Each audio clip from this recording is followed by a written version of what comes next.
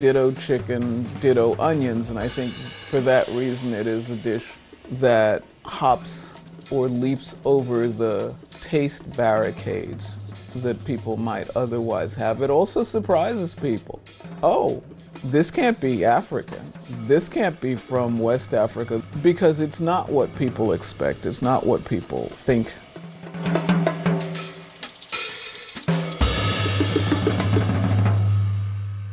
My name is Jessica Harris. I use my middle initial B as in boy, so I'm Jessica B. Harris, and I'm a food historian.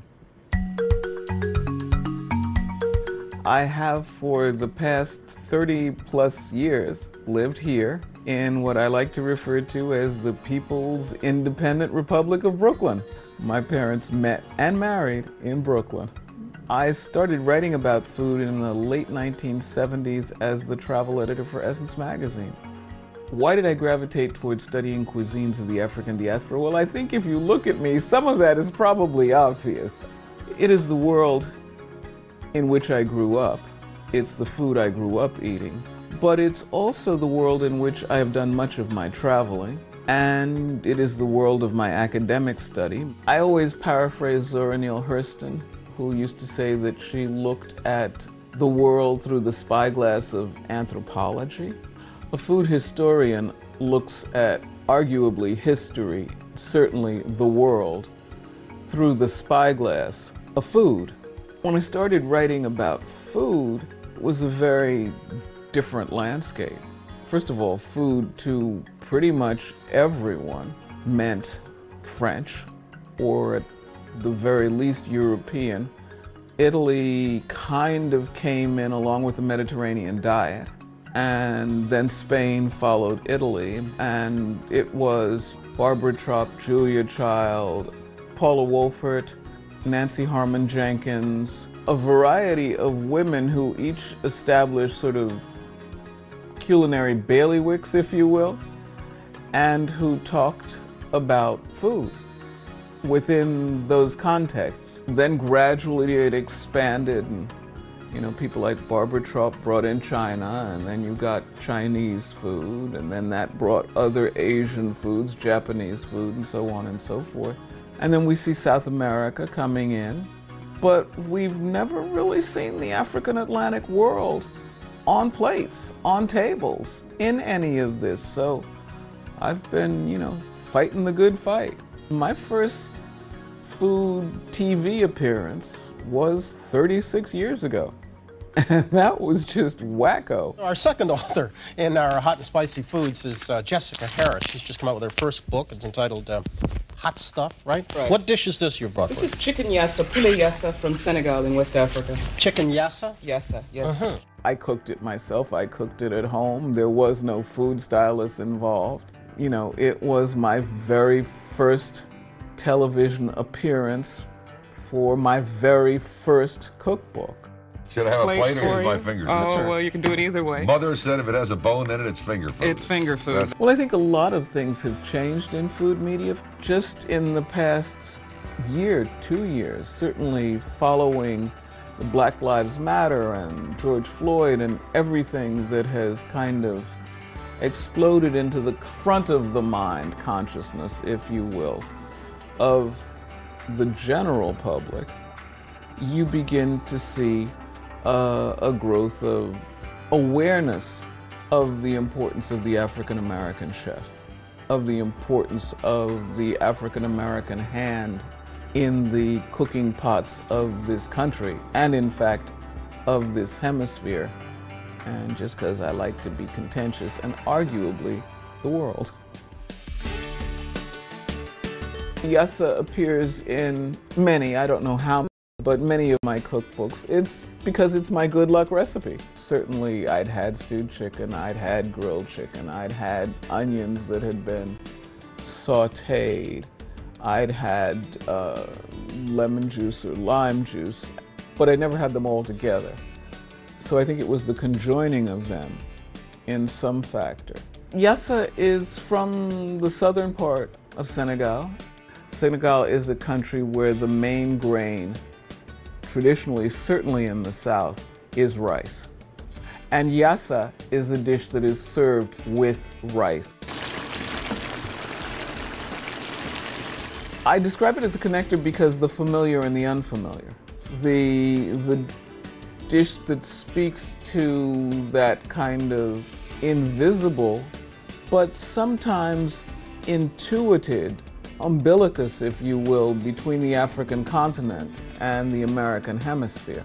So it's a dish I first tasted when I was in Senegal in 1972, which was my first trip I was going. A girlfriend was supposed to go with me. She canceled at the last moment, and my mother joined me on the trip. Now, my mother was sort of my culinary secret weapon.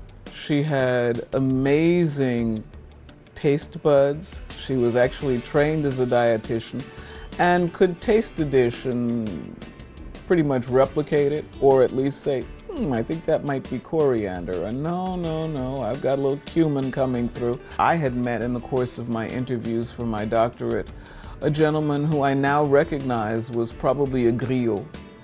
He was one of the praise singers who worked at, I think, the Théâtre National Daniel Sorano, which was the National Theatre of Senegal. And we kind of hit it off, and he said, you must come home to lunch.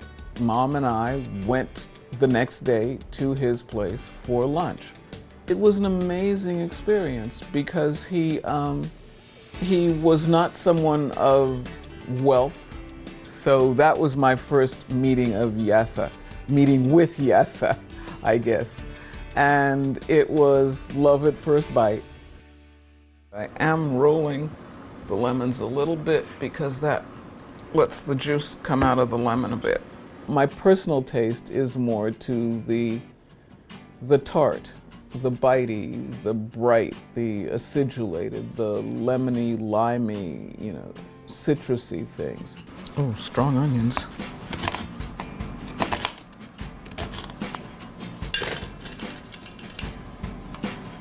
A general compass, there is, in my experience of the continent, taste for the bitey, the heat, whether it comes from the chili itself or from a pepper sauce of some sort.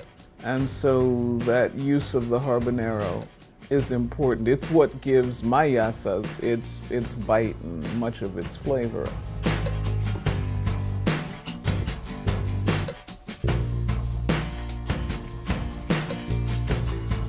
One of the interesting things about many of the foods of the African continent is they may be labor intensive. Yassa is something where flavor is, sort of once, twice, 3 times the flavor. This, as I said, involves three different preparations. You marinate, you grill, you stew. It takes time. And so it's a dish that becomes a special occasion dish when you take the time, when you make the time to do that.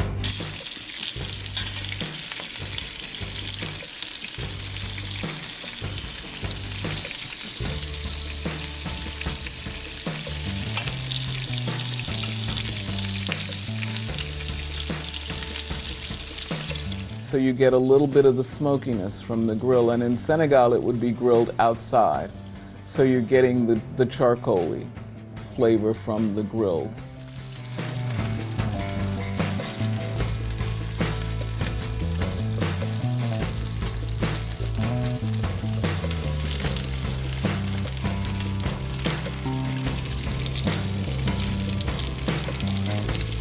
So with yassa, what is involved often is the addition of possibly olives, carrots. There is minced habanero, but there's also a pricked habanero. So I'm pricking it because that way, as it's in the stew, it won't explode, because if it explodes, then you don't know how hot it's gonna be. Pimento stuffed olives, obviously something that is not traditional. So this is kind of a fancied up yassa in a way.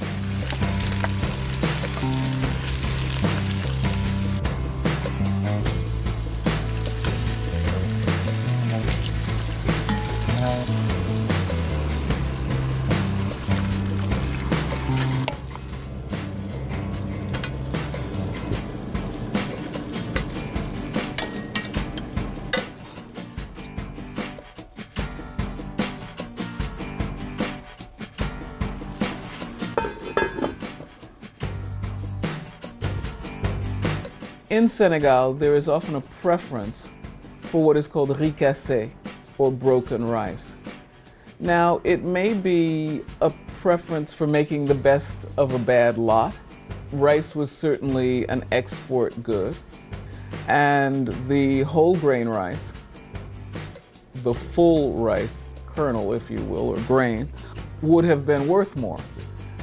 But there is also the thought that the broken rice, because it is broken, will absorb the sauce better. And so it's a very, very different dish, but yet a dish that combines flavors that are familiar. I'm not really sure why yassa has had such an impact on me. I think it's because not so much that it was the first dish I tasted in Senegal, but it was the dish that unlocked the thought process that then allowed me to make connections. This is sneaky good. This sneaks up on you. Yeah, it sneaks up on you, and if you're really into it, you can cut that little piece of pepper up and make it even don't smoke hotter. for at least a half an hour after Well, you smoke it from your ears. That's the way you do it. That's terrific. You like that? And I think that the unlocking the thought process was as important as the taste of the dish itself, because all of my cookbooks that deal with the African Atlantic world are a result of that thought process that was unlocked by the yassa.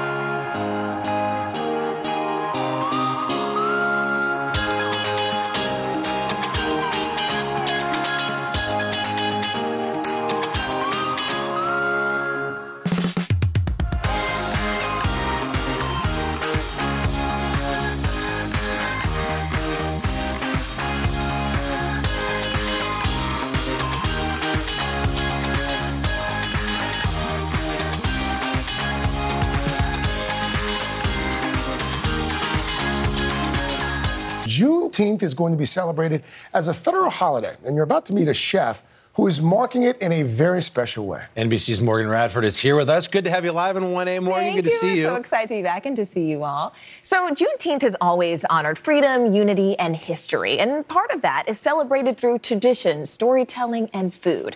That's why one chef from Wisconsin decided that this Juneteenth, she was going to do something special and fulfill a promise made more than a century ago.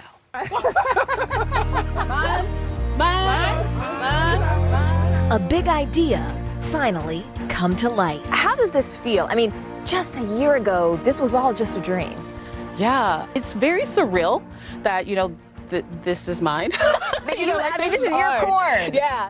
Here on 39 acres of land in St. Helena, South Carolina, Chef Adrian Lipscomb is creating a sanctuary for Black farmers. The Welcoming Center is over there. Where they can grow their own produce and learn about the history of an industry that currently is less than 2% Black.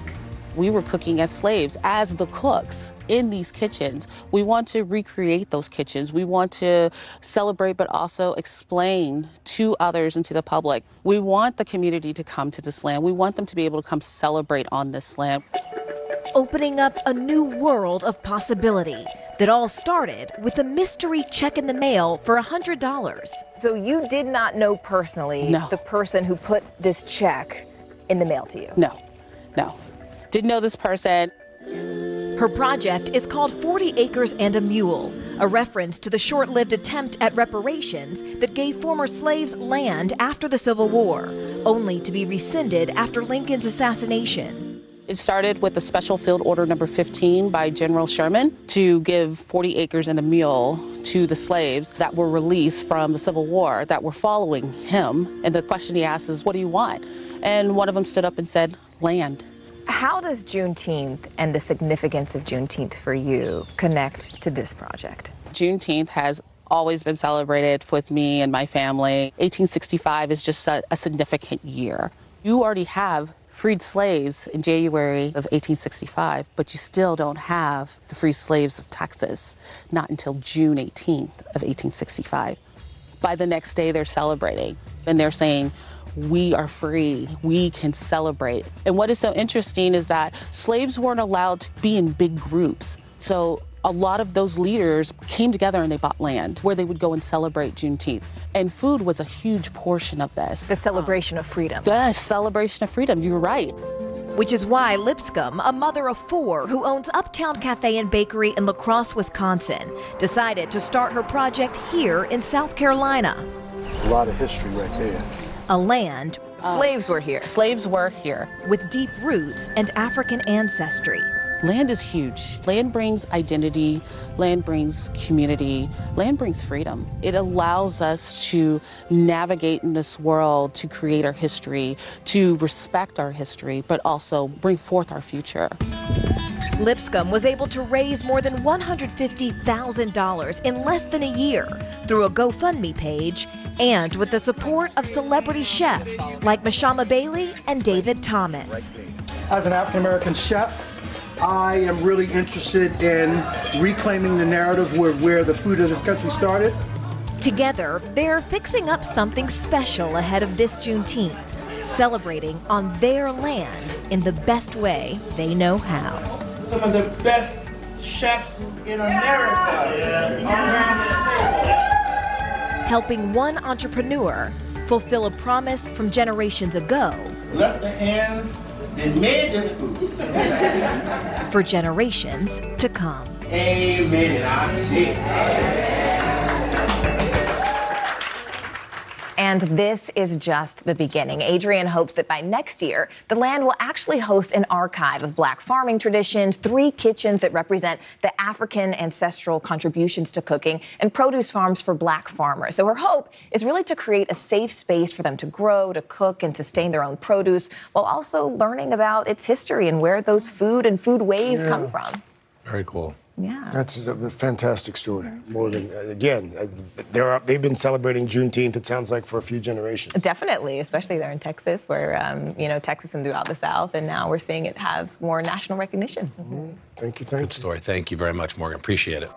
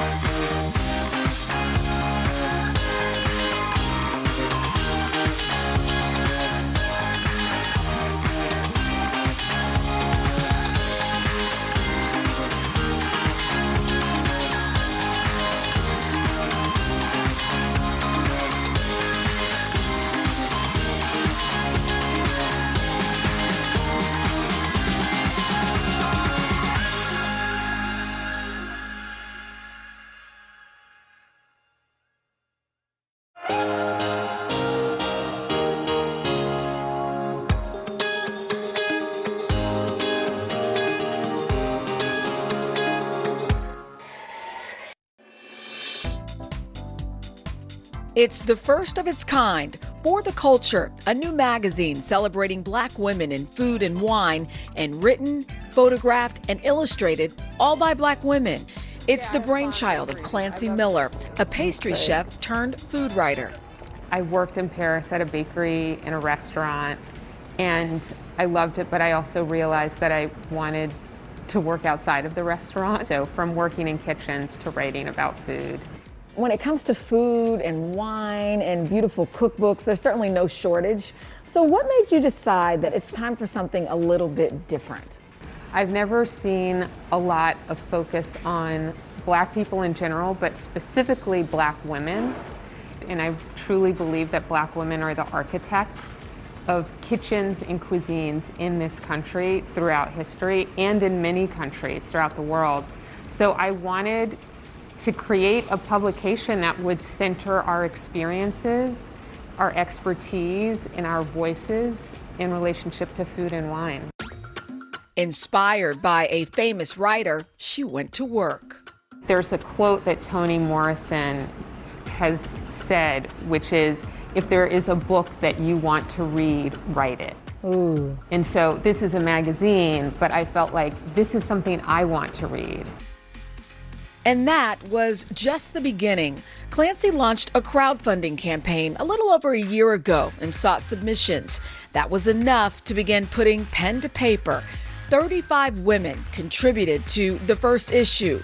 Gracing the cover, culinary historian, cookbook author, and college professor Jessica B. Harris. I want people to feel inspired to learn something more about a person they didn't know about before. If you have never made a Somalian meal, I hope you'll try one of the recipes. So I want people to feel like their curiosity is being sated.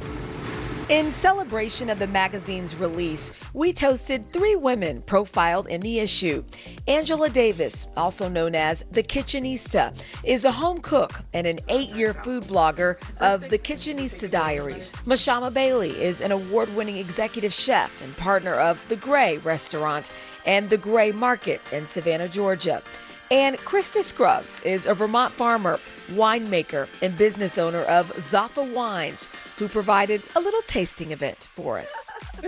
Krista, what do you think about this magazine? Because finally having space and holding space when everyone else has but us, or that we've got to fight harder to have our voices heard. Mashama, bring us behind the scenes. To be a woman of color in the food and wine space. I do think that it's lonely. You know, I don't think that there are many of us. And it's really been an eye-opening journey to meet people. Angela, what would you want people to know? My daughter's 6, and to flip through this magazine, and it was just picture after picture of Black and brown women and food, and it's all about us. I'm looking at our boxes. We're all in different places right now. One thing is for sure, food and wine and culture, it connects us, doesn't it? Yeah. We're here celebrating our stories, celebrating each other. Congratulations, and here's to many more.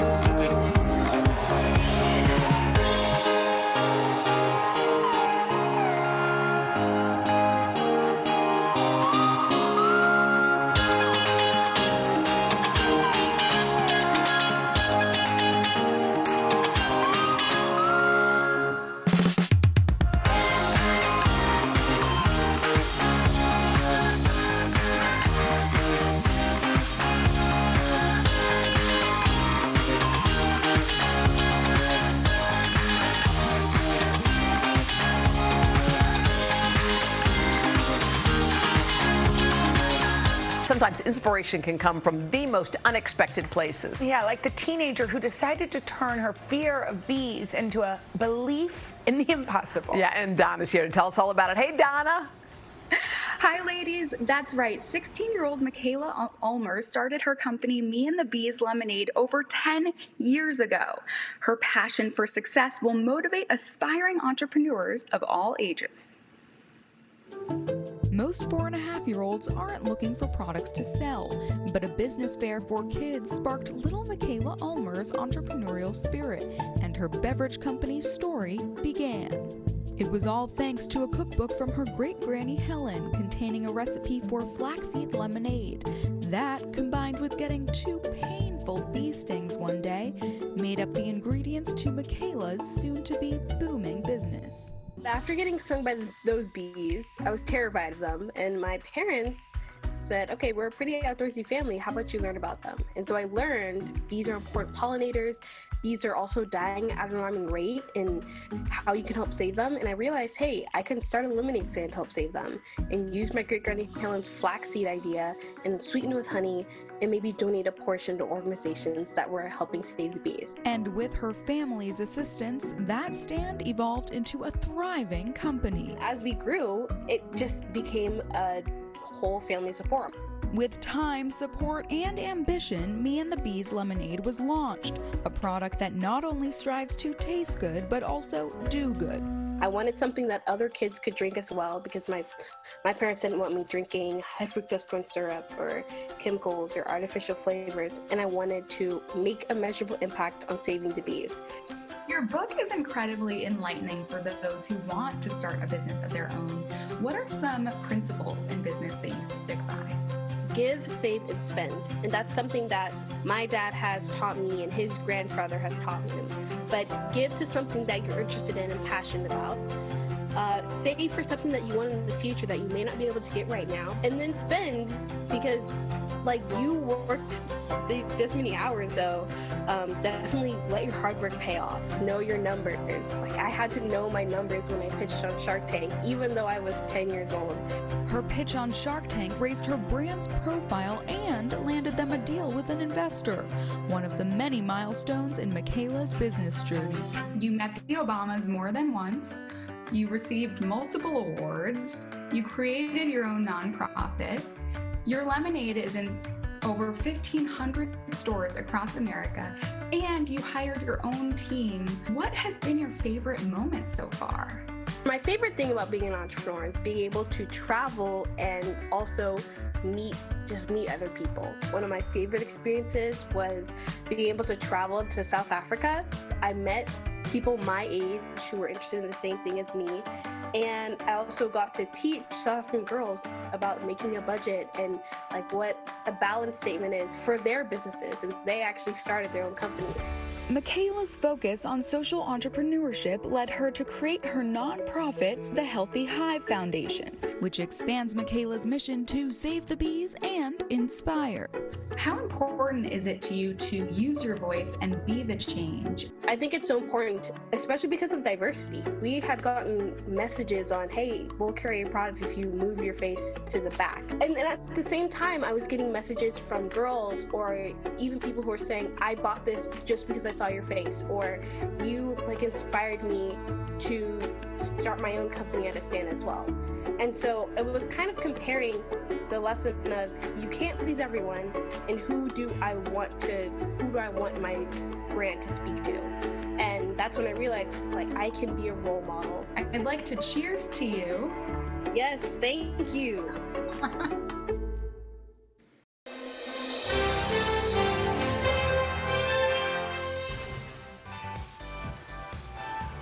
Home is where the heart is, and nothing makes you feel more at home than comfort food. So if you're on the hunt once again for a dinner recipe, our friend Alex Gornishelli has just the meal to hit the spot. She's the host of Supermarket Stakeout, really fun show on Discovery Plus, where everybody is just basically sprinting through a grocery store. It's fun to watch. Hi, Alex. Hi, Alex. Hello, good morning. Okay, a spring pasta bake. Oh, sounds good. Right up our alley. Yeah, oh, totally. So I feel like we think springtime and we're thinking, oh, it has to be super light and fresh, and it does. but it also has to be comforting and easy, right? I mean, we want to be outdoors.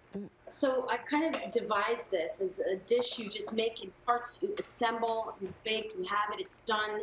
And it's just, right here I've got some just celery, onions, garlic, cooking with some yellow tomatoes. And you can use the larger ones or the little cherry tomato kind. Now, hey Alex, why the yellow tomatoes? What is it about those? Yeah, well, first of all, I love the color, but more importantly, the taste. They're kind of lower acid, they're sweeter, they're just mellow. They're kind of like, hey, we got out of a long winter. And are they in season? Are they in season? They look spring-like. Yeah, they are. And even if they aren't, I'm going to lie because they're so beautiful. And then I just take some cooked pasta and you just puree this up in the blender. It ends up being this beautiful color with those hints of, onion and celery. And then we just literally start assembling. Now, the other springtime thing we want to do is grab some spring vegetables and mix this in. That we've got this vibrant pasta and sauce, and you can use shells, penne, rigatoni, whatever kind of tube genre of pasta you're vibing with and that you have. And then I just put some zucchini and asparagus. You could sub it, yellow zucchini. You could put sliced cucumbers, honestly, a great underrated springtime vegetable, whatever looks good. And then just literally toss all this together, right, in your little baking dish. Let's face it, springtime's about not a lot of dishes, too. Yeah. We want to be out. Yeah. So, Alex, can I ask you, are those veggies cooked all the way through? They're already cooked? So that's the thing. You cook the sauce, and then you just lightly saute the veg just to get a little of that water out. That when you bake all together, it's kind of, you know how sometimes you put your lasagna and it looks like it's in a swimming pool of water from the... Yes. So we want to swimming pool our vegetables by just giving them a quick saute, which is a great tip. And another great tip, by the way, is if your asparagus that you get is really thick, give it a peel. Yeah. Like you would, and So get that that it's- outer... Yeah, so that it's like thin noodles almost. Yeah. Exactly. And and you could even cut them smaller. And then you just top with cheese, right? What kind of cheese are you using? Mozzarella? I just love you for caring so much. I care about the cheese, baby. I can tell you one thing. Yeah, you really slowed down. You're like, what kind of cheese? So it's Parmigiano Reggiano and mozzarella, the two. But you could use a little Monterey Jack and cheat if you have that. But good shredded, cut up, and then you bake it. Ooh, this is still kind of hot. But you can see you just get this. Yeah, it's so springtime because it's got those colors. It's comforting. Does it I'm need, gonna scoop it. do you need long in the oven, Alex? No, I baked this with that piping. Yeah, the cheese pull. I baked this for about 25 minutes at 350, and you could literally put this in the fridge like this, come home, throw it in the oven, put on your evening gown, and be like, Put on your pajamas Alex, and eat away. All I can think of is we wish you were here with us right now. And we could taste that. And see your face, too. Alex, we'll see you soon, okay? Thank you, Alex. For this recipe, head to today.com/food.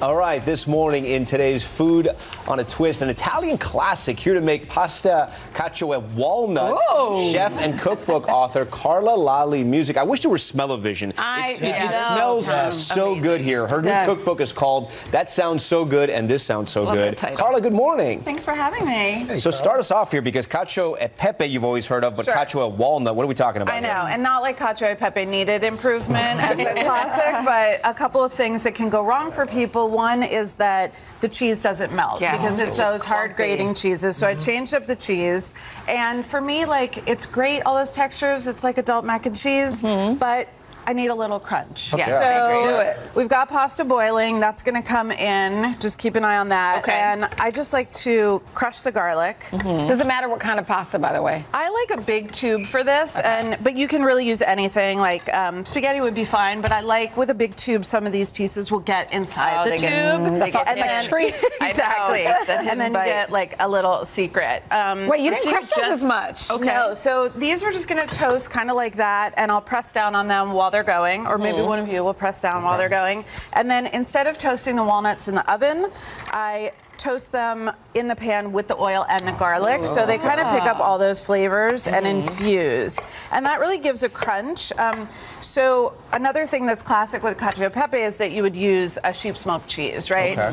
Pecorino or Pecorino and Parm. But what can happen is those cheeses, like, they like to clump up when they're melting. So frustrating. So I have a fettuccine Alfredo recipe that is great, but it's very similar. The cheese clumps up on people. So for this, that was really in my mind, and I wanted to solve for it. So instead of using Pecorino, I switched it to Manchego. Oh, we went to Spain. We went to Spain. So a little bit with the walnuts and the Manchego goes like, now we're on a European siesta. Love we're that just idea. going across. Could you use another nut other than walnut? Totally. So my book has spinach for every single recipe. So you could use pecans, you could use almonds, you could use cashews, you could really use whatever you want as long as it's got crunched, even pistachios. So importantly here, why don't you grate or crack a lot of pepper in there, because the pepe is the pepper. And without that, like, it's not cacio e pepe, it's not cacio e walnut. And also putting, more. Putting the pepper in. What kind of oil you said you use? Extra virgin olive oil.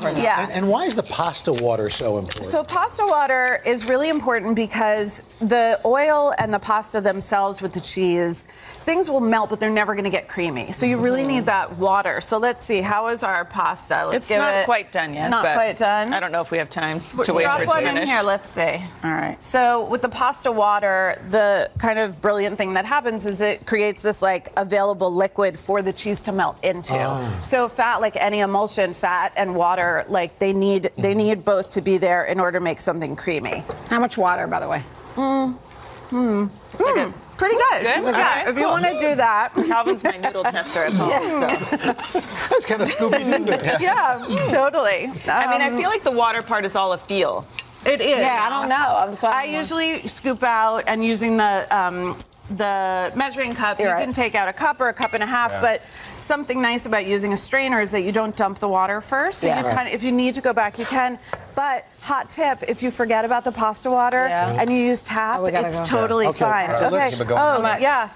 Put a cup in there. Let's dump the pasta right in here. I like to build the whole sauce in something deep like this. Yeah, beautiful. Smells good. Amazing. The cheeses, that's okay. And then we're going, because they're all going to end up in the same place. So using something deep like this gives you room to stir and toss and go without. And then you're going to end up with something like this. Exactly. So that melts gradually. You end up over here. You guys definitely need to get in there. Pleasure. Dylan loves this. This is her favorite. This is my favorite. I mean, I want to plan a trip to Italy just to eat cacio e pepe. And it should look really creamy and saucy. So with something rich and cheesy like this, I love a simple salad. This is my big batch vinaigrette. It's the vinaigrette I grew up eating. We always had a bottle of it on the counter. Really simple. Mustard, olive oil, a couple kinds of vinegar. My mom always put balsamic and shallot. Put it in the blender or the Cuisinart. You end up with this beautiful concoction. Go ahead and swirl.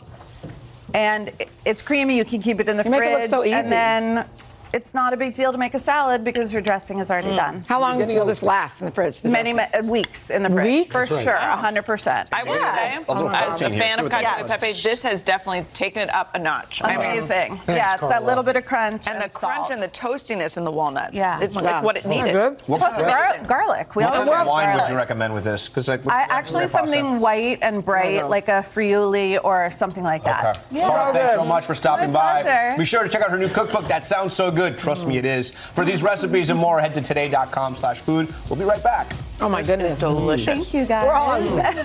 It's a perfect breakfast. And this morning on Today Food, how to cook everything again. Mark Bittman wrote the must-have guide to cooking 20 years ago, and now he's at it again with a completely revised 20th anniversary edition of How to Cook Everything. Food writer and cookbook author Mark Bittman has long been an advocate of simple cooking. And for 20 years, How to Cook Everything has dished up just about every known recipe for the home cook. Since its release, it's become a staple on cookbook shelves. It's gone from the kitchen to pop culture. Luke and I are going to make dinner for Moira. He got this new Mark Bittman book, so he's feeling ambitious. To social media. The easy enough concept from the original book spawned lots of titles, like How to Cook Everything Fast and How to Cook Everything Vegetarian. And the classic black and white images have been updated and modernized for the 20th anniversary edition of How to Cook Everything. Handmaid's Tale, that's big. Yeah. That is big there. I'm impressed. Why did you want to reimagine this book for a new generation? Well, things change, and things have gotten simpler. Ingredients have gotten more widely available. We have better ingredients available.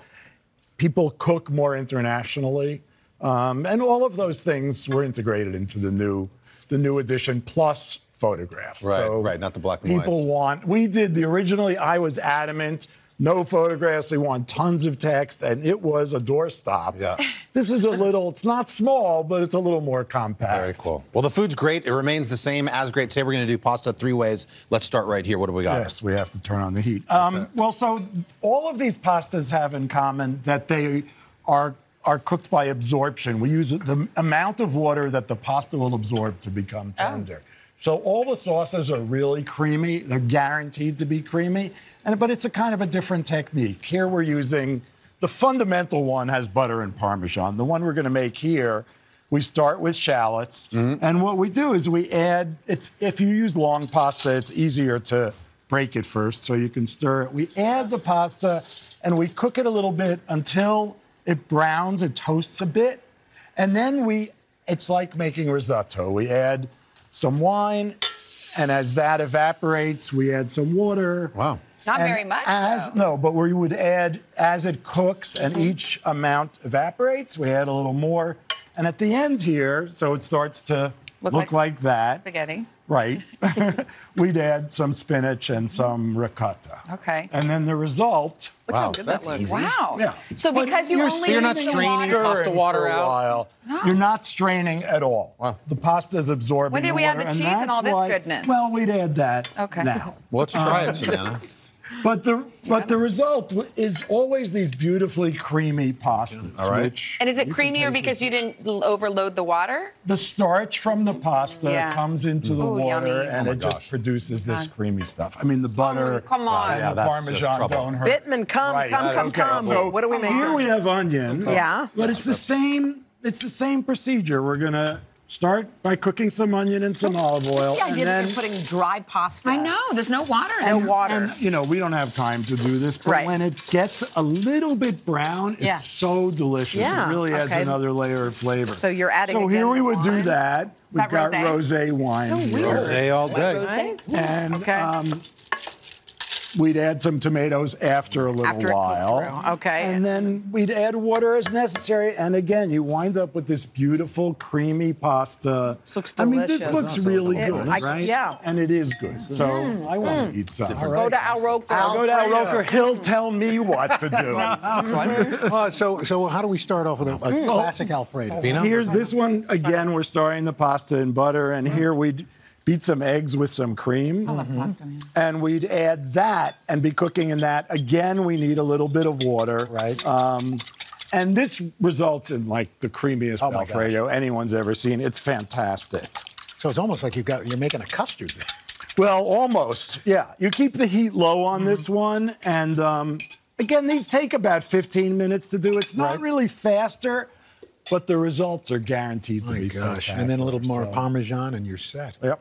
Parmesan and basil. The common theme is how creamy all three of these are. Is that the absorption of the pasta? Yeah, because again, the starch is coming out of the pasta and combining with the water. Difference. Yeah, it's really nice. And in the book, there are like, I think 15 variations on this. You can do it with almost anything. That was a great thing about the book, and is about the book, in that you give us kind of a basic, and then you give us some stuff that we can start riffing off of and just moving on from. I've done that within all of my books. My feeling is always learn the basic recipe and spin it off from there. Mark, how did you know you made that episode of Handmaid's Tale? Is that a show you watch, or did someone tell you? Or?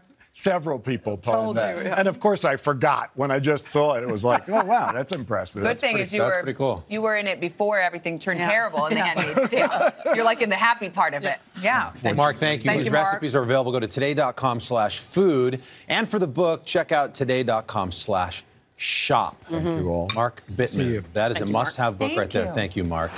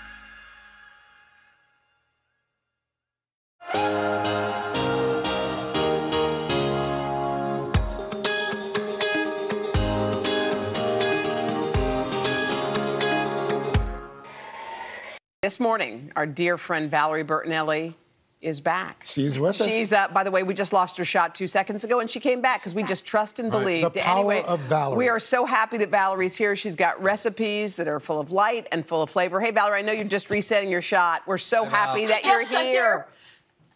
I don't know.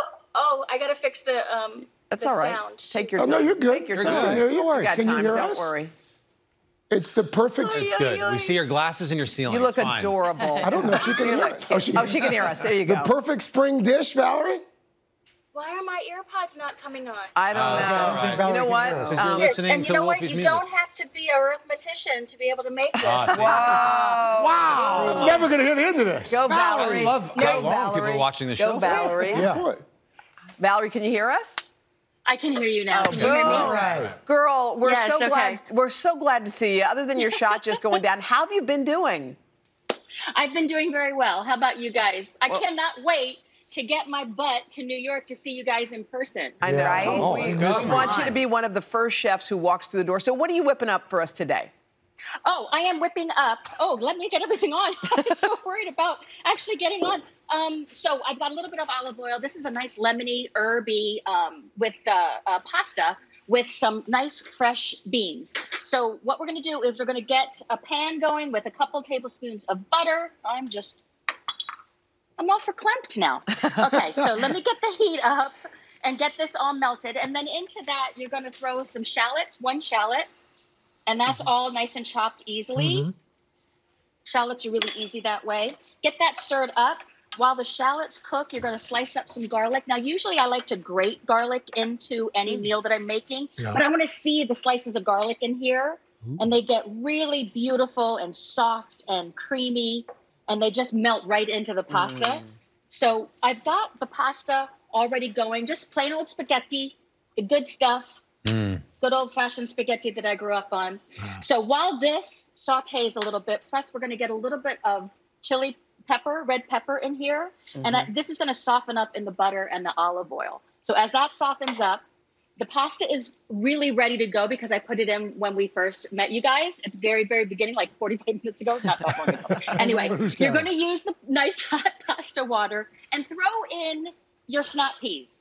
And you're going to give them a really quick blanch in there. And so while those guys blanch and this guy fries up, you're going to throw in a little bit of heavy cream. And this is going to give you a really beautiful, creamy sauce. It's just a couple tablespoons. It's not much. I love that I'm hearing all these mms and mms. One of these days, we're going to be together, and you'll be able to actually taste it. Yes.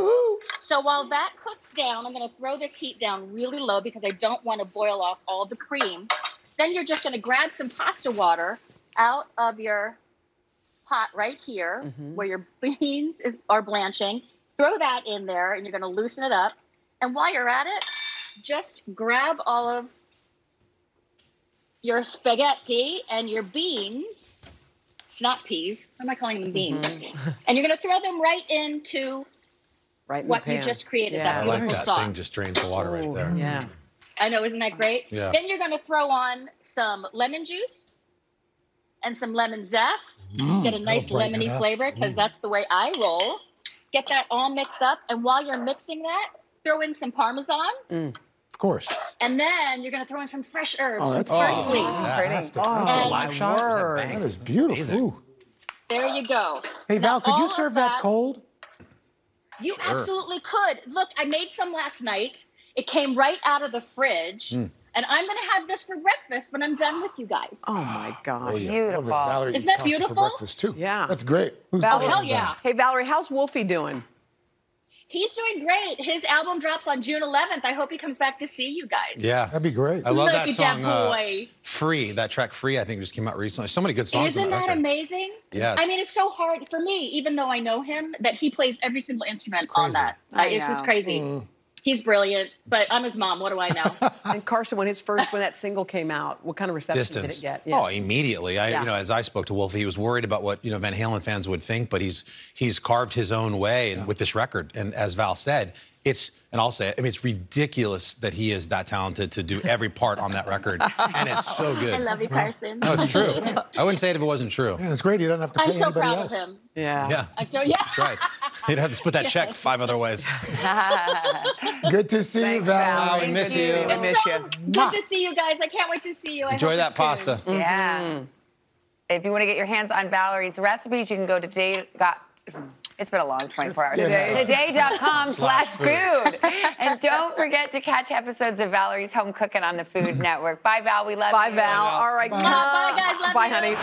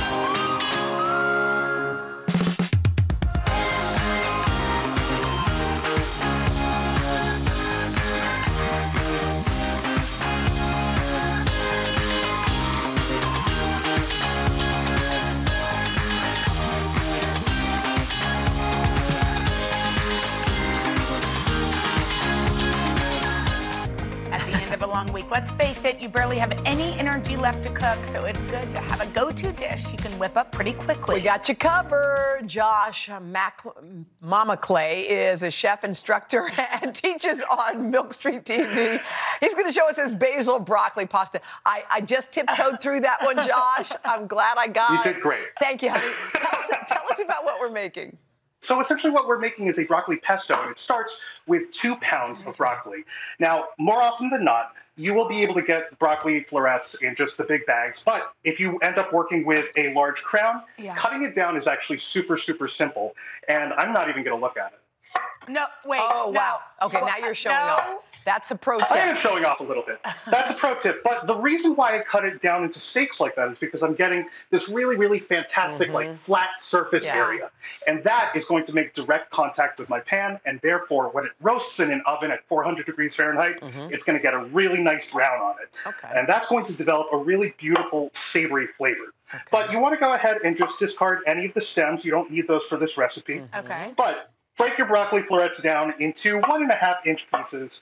Again, you don't have to be particularly careful about this. But all you're going to do is bring all of that broccoli together in a bowl, along with 2 teaspoons of regular, like, vegetable oil. Any neutral oil, avocado oil will work. And you're also going to follow that up with a little bit of salt. Perfect. So I believe it's 2 tablespoons and 1 teaspoon of salt in here. We're going to just give that a little toss. And then we're going to go ahead and arrange that on our sheet here. I have a baking sheet lined with tin foil. I'm just going to dump it right on out. Beautiful. And here's my little pro tip. You want to make sure that you're putting everything cut side down. That way, all of that flat surface area that you established, that's going to get really, really nicely seared in the oven. So once you get that nice and arranged, you throw it in the oven. Simple as that. So again, 400 degrees Fahrenheit. And I already have one that is working in there. So we'll take a peek at that. Look at your little mitt. That's the cutest little oven mitt. Thank you. I've never known I have so these big, like, sausage patty hands. I love that. So when you're working with, like, it is the right size. It makes things a lot easier. Now, while that's roasting off in the oven, we could go ahead and take a look at our pot here. Here, I actually have a large pot set up with 6 cups of water.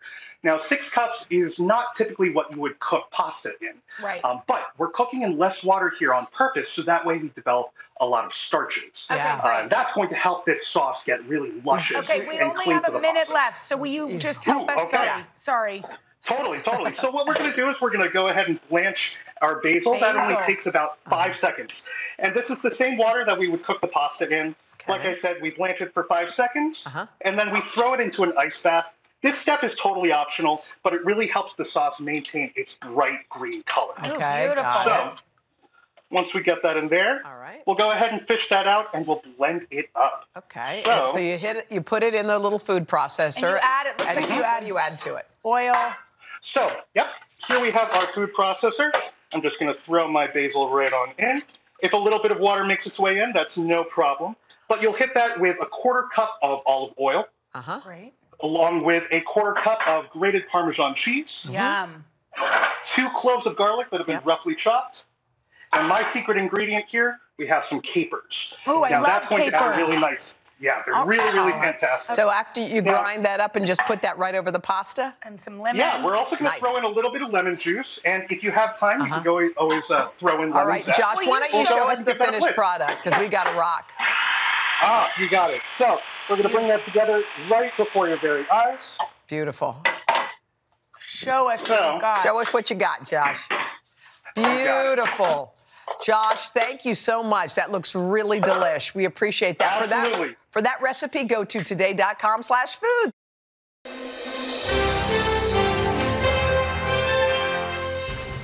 Someone once said you can never be miserable while you're eating a cookie. And the genius behind that saying is one of our favorites, Ina Garten. She's out, guys, with her 12th cookbook. It's called Modern Comfort Food. Ina, first of all, we want to say we miss you. We love having you in our studio. And I also know you love entertaining. So I'm sitting here thinking, how is Ina handling this whole situation? You can't have people around your table, you and Jeffrey. So how are you handling it? Well, Jeffrey's pretty good company, so that's a start. But after about 2 months in lockdown, I said, okay, this isn't working. I need two things. I need takeout food because I can't make dinner anymore. And I need to see my friends. So what we did was we set up all of these places outside where we could be socially distant and still see people. So I got a big coffee table and sofas outside. So you weren't like two chairs pushed apart. You felt like it was a living room. Oh, that's cool. Yeah, that's cool. I heard you were saying that you and Jeffrey were saying, you know, we are going to look back at this as the good old days, this time of being together. In some ways. At some point. It's awful, and our worlds have gotten very small. But in some ways, there are things that I really appreciate. The other night, we invited some friends, and we sat outside. I set a fabulous table, big fire bowl. It was night. The stars were gorgeous. And I ordered pizza. And we had a wonderful, wonderful time. You ordered burning pizza? grilled cheese sandwiches. Oh. Uh-oh. So, Ina, your 12th... How are you guys doing? We're doing good. Your 12th cookbook is out, Modern Comfort Food. Oh. It's been over 20 years since your first cookbook. Look at that cheese. That looks so good. Wow. My favorite time was coming on the show for my first book. That was just magical. Just magical. I thought, I hope it's always this fun. And you know what? It is. How important is that panini maker right there, by the way? That panini maker, that's pretty great. All right. Instead of using a saute pan for grilled cheese sandwiches, I put it in a panini maker. Oh, that just looks so much better. So your grilled cheeses are not your everyday average grilled cheese. So what do you do that's special, Ina?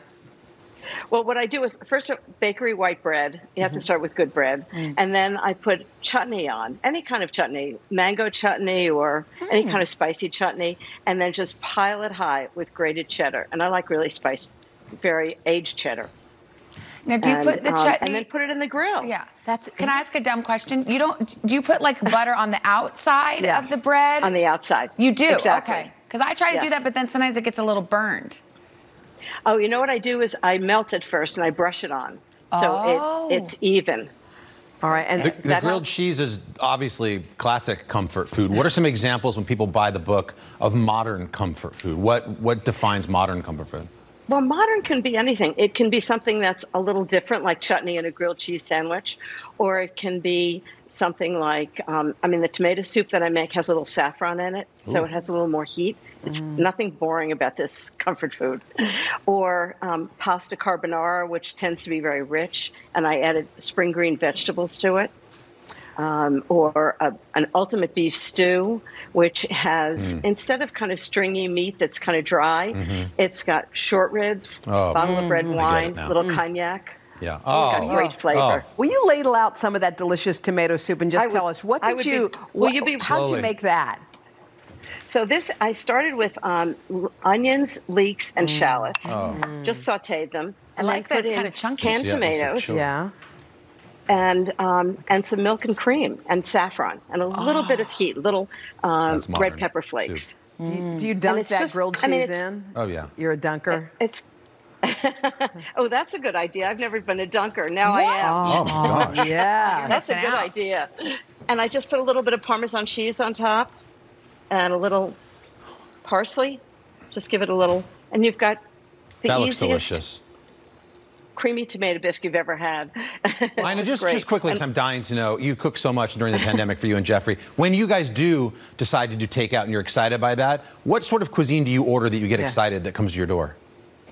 The same kind of thing I make at home. Okay. Last night we had roast chicken and risotto, which was wonderful. I like a pizza from the local pizzeria. I like, just simple home cooking.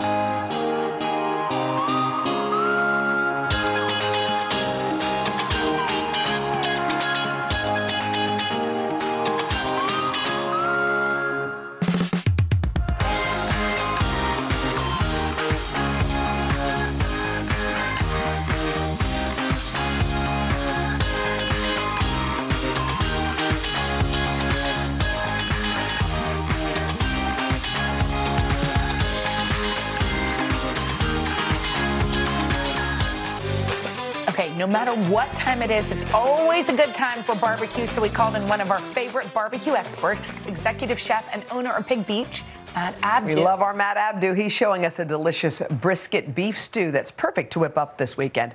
Check it out. Hey guys, that's right. Barbecue season is all season long, but there's nothing quite like a hearty, warm beef stew to warm you up on one of these cold winter nights. So in front of you today, we're taking beef stew and kicking it up to the next level by using my favorite cut of barbecue meat, the king of meats, the brisket.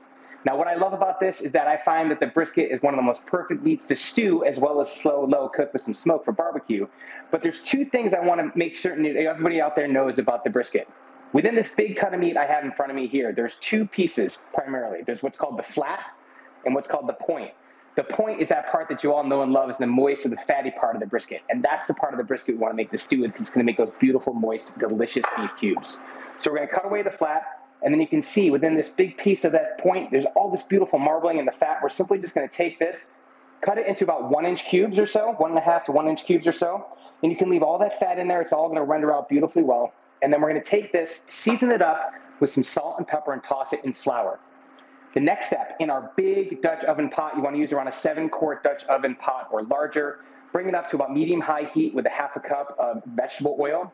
We're going to take those brisket point cubes, that nice, fatty, moist, beautiful, delicious brisket cubes, toss them in salt, flour, and pepper, and brown them off until they're nice and evenly golden brown on all sides, like you see here.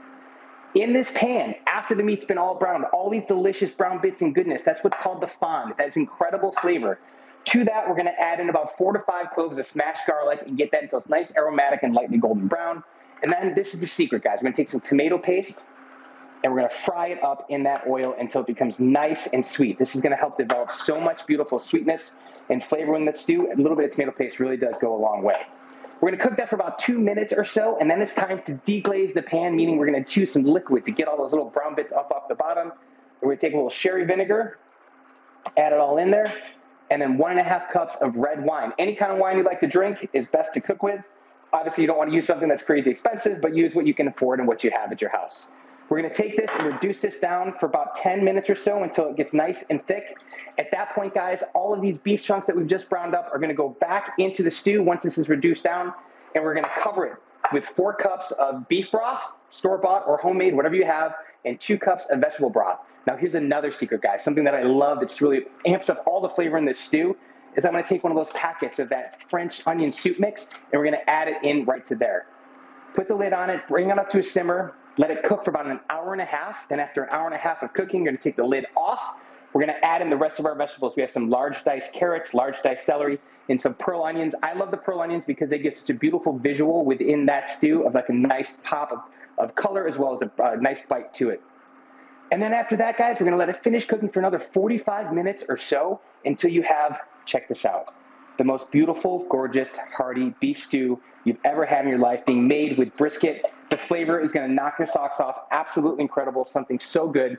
Serve it up alongside with some of your favorite mashed potatoes or buttered egg noodles. And guys, I'm telling you right now, you're in Happyville with this brisket red wine braised beef stew, the perfect dish to warm you up during these cold winter months.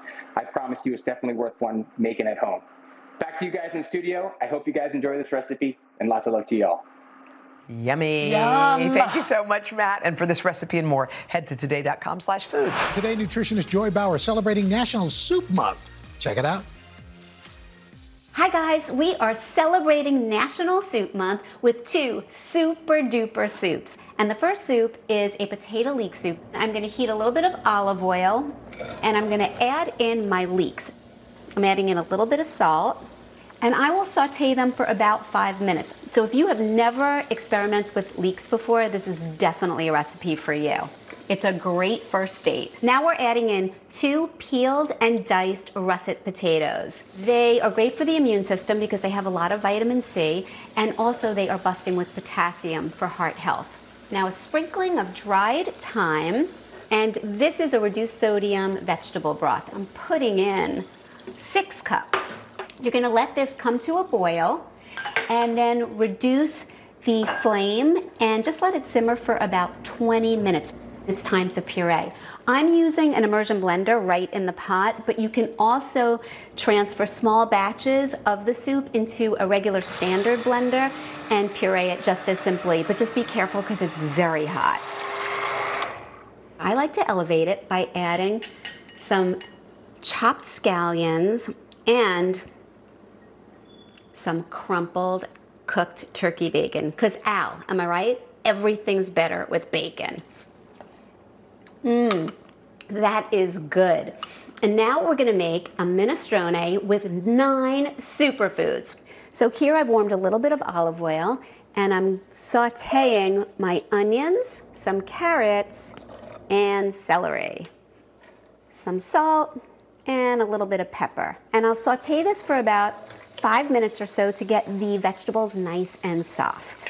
I'm adding in tomato paste and some garlic. And I'm gonna mix this just for about a minute so the garlic becomes aromatic. And the tomato paste is mixed with all of the sauteed vegetables. And now we are ready to build our masterpiece. A can of diced tomatoes with the liquid, 2 cans of beans. Now I'm using white beans here, but you can use whatever's in your pantry. That's the nice part about this recipe. Everything is customizable. I'm putting in 2 bay leaves and a little rosemary, thyme, and oregano. I have 8 cups of a reduced sodium broth. Stir this around, bring it to a boil, and then reduce the heat and simmer it for about 45 minutes. Then I add in some fresh green beans. You can use frozen as well, and a whole lot of chopped kale. And I'm just gonna stir this around just about 4 minutes or so. And last but not least, pasta. So this is whole grain pasta, and I cooked it 1 to 2 minutes before al dente. And then I like to just tear a few fresh basil leaves. Classic minestrone is already really good for you, but this one is that much better because I doubled up on the beans, so there's more protein, there's more fiber, and I added kale and green beans. Soup is on. You need this recipe. That's going to be perfect for this weekend. So you look for those delicious recipes. Head to today.com/food.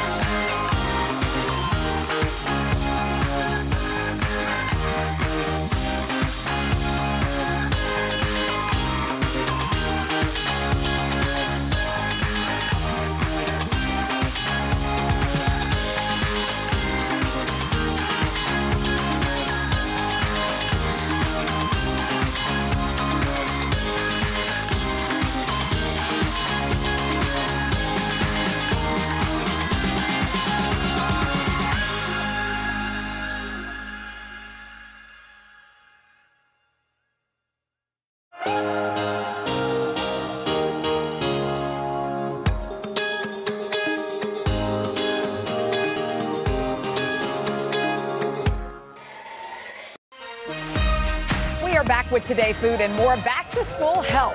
That's right. In the start of the new school year here means you're probably looking for some easy recipes that you can just get out on the kitchen table. And here are the few suggestions. Is children's book author Sarah Thomas. She's on a mission to help kids try to try some new foods in the book, Kalamata's Kitchen. Sarah, it's good to have you. And, kids are tricky, right? Yeah. You think it's a good idea to try and get them when they're younger to try new cuisines so that you can maybe set those trends early on? Yes, and thank you. I'm so excited to be here. And yes, absolutely. I mean, I grew up eating these foods, so what we know is that kids do enjoy these foods. It's just a matter of when and how they're exposed to them. So you said this actually smells like your home, and it smells amazing. So what's the first dish you're going to make? So the first dish we're going to make is chicken ishtu.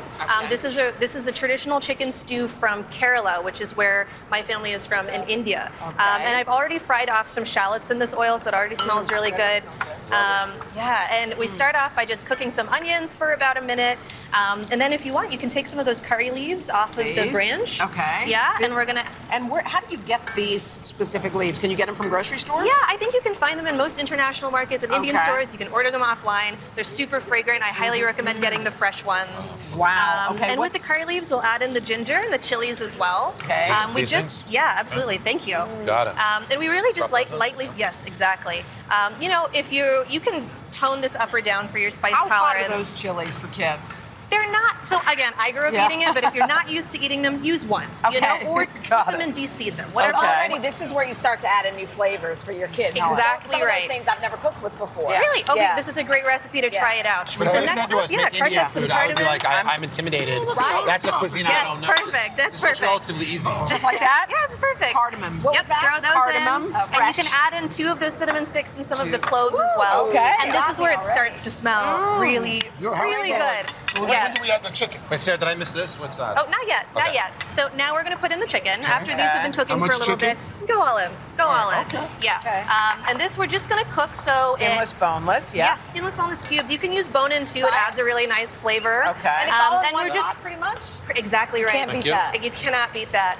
Just cook this for 2 to 3 minutes till it... oh, thank you. Yes, thank you. Till the chicken's lightly cooked. Oh, thank you. Sorry. Sorry.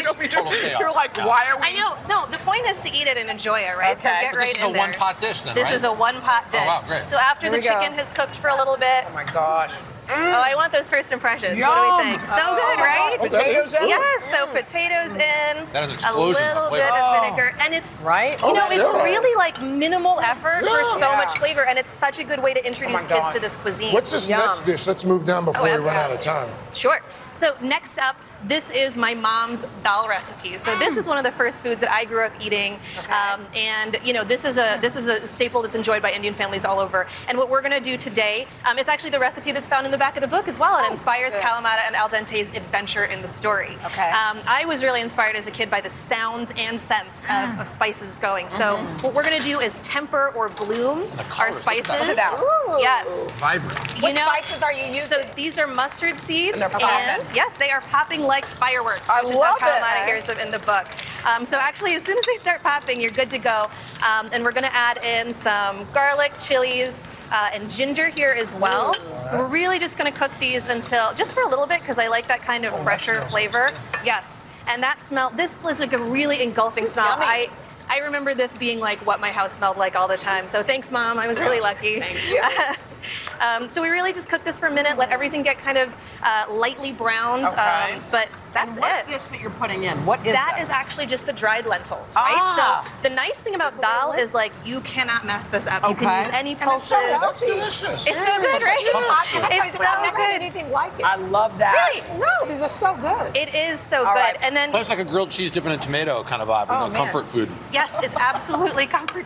Are you dipping it in that? Yeah. No, I've never actually done that, but dal on toast is a great thing. It's great. incredible. I use leftover dal on toast. Hey, Sarah, we want to thank you. That, of course, that recipe again is in the back of the book, Kalamata's Kitchen.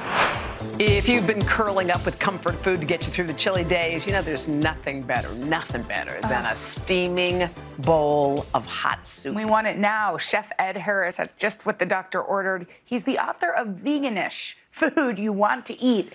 Ed, soup can be so good. Yes. And you don't need, a ton of things. Like very simple recipes are delicious and healthy and good for us. Tell us what we're making. So today we are making a charred cauliflower soup. Really simple ingredients, but super delicious, and it's a multi-purpose soup, all right? So first things first, I'm gonna just have oil and my onions and garlic in this saute pan that I lightly started to cook already. And we're just pretty much going to sweat this to get some color and develop some flavor. One of the key things about, cooking plant-based food is that you want to try to create flavor every step of the way. Looks delicious. Okay. So once this is ready, we're going to remove all of the aromatics, which is our onions and garlic, and we're going to reserve the oil into the pan that it's in, because we're going to use that seasoned oil. Yes, we're going to use this seasoned oil to sear the cauliflower and develop even more flavor. Okay, so for the dish. Now you're searing cauliflower right there on the stove. How long does it take after you put that in? Yes. So it takes about 2 to 3 minutes. It really depends on the size that you cut your cauliflower, right? So bigger florets will take a little bit more time. And then also it depends on the flame, if you have it all the way up or, medium flame. Are you trying to cook it? Are you trying to cook till it's soft or just making it brown? We're just making it brown. And the reason we're doing that is because cauliflower has natural sugars and you want to really get a deep caramelization. So by caramelizing them, it brings out way more flavor than if you were to just throw them into your pot that you're going to use to boil them with, right? So all the cauliflower, when it's done being caramelized, it looks like this, right? And it's fully caramelized. And to this, we're going to add the aromatics that we just caramelized earlier on, which is the onions and garlic, right? To that, we're going to add our salt and pepper. Yes. You want to definitely season all the way, right? Okay, what's that? Then we're adding our fresh thyme, right? I just picked the leaves off so there's less stem. Wow. And then to this, we're adding our vegetable stock. Yum. So it's completely vegan. Wow, that's good. Yes, 100%. But if you're not vegan and you wanted to go a different route, you can use chicken stock, you can use veal stock, and you can use anything that would make it not vegan. Yeah. So how long do you need to cook that, Ed? So this will cook for about, I'd say, 10 minutes or so, because the florets are small, so they won't take that long. Once it's at this stage, we want to just cover it, bring it up to a full boil, right? The whole point of this is to let the flavors kind of stew together. So cover it, bring it up to a boil, and then turn it down and let it simmer. Once it simmers, we get this really deep, rich broth with the cauliflower that's fully cooked, right? Yeah. And by doing it this way, you get a really fork, tender cauliflower, and that's what you want. You want you want it to almost look translucent, right? Right. So once it's ready, we turn the flame off completely, because this is the tricky part. And when I say tricky is because we're about to puree it and we want to add our cream to this, right? Oh, is that heavy cream and when I say right there? cream, Oh, so it's not vegan anymore. It looks like heavy cream. So when I say cream, this is my coconut milk. And it's a really nice coconut milk. So yes, yes. I know you like coconut, Hoda. Yes, I know do. you like She coconut. likes it. She likes it in her oil. So you put that in the blender and just stir that up?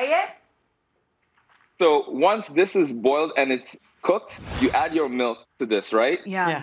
And you let it cool for 10 minutes, because the idea is when you put it into your blender, if it's piping hot, once you start blending, the pressure and the heat will pop the lid, and that could be a really bad accident. Hey, Ed, we got to rock and roll. We Yes. got to go, but we want to let you know, not only is it delicious soup, which is a 10, you say it's a great topping for pasta. Yes, yes. I mean, this soup doubles because it's fully pureed. So literally boil some pasta, toss it in there, a little bit of vegan Parmesan cheese, some chili flakes, parsley, you're good to go. Ed, brilliant. All these soups look awesome, and all the recipes will be at today.com/food. And check out Ed's book. I know. Everybody wants it. It looks delicious. All right. You can get it at today.com/shop. Thank you.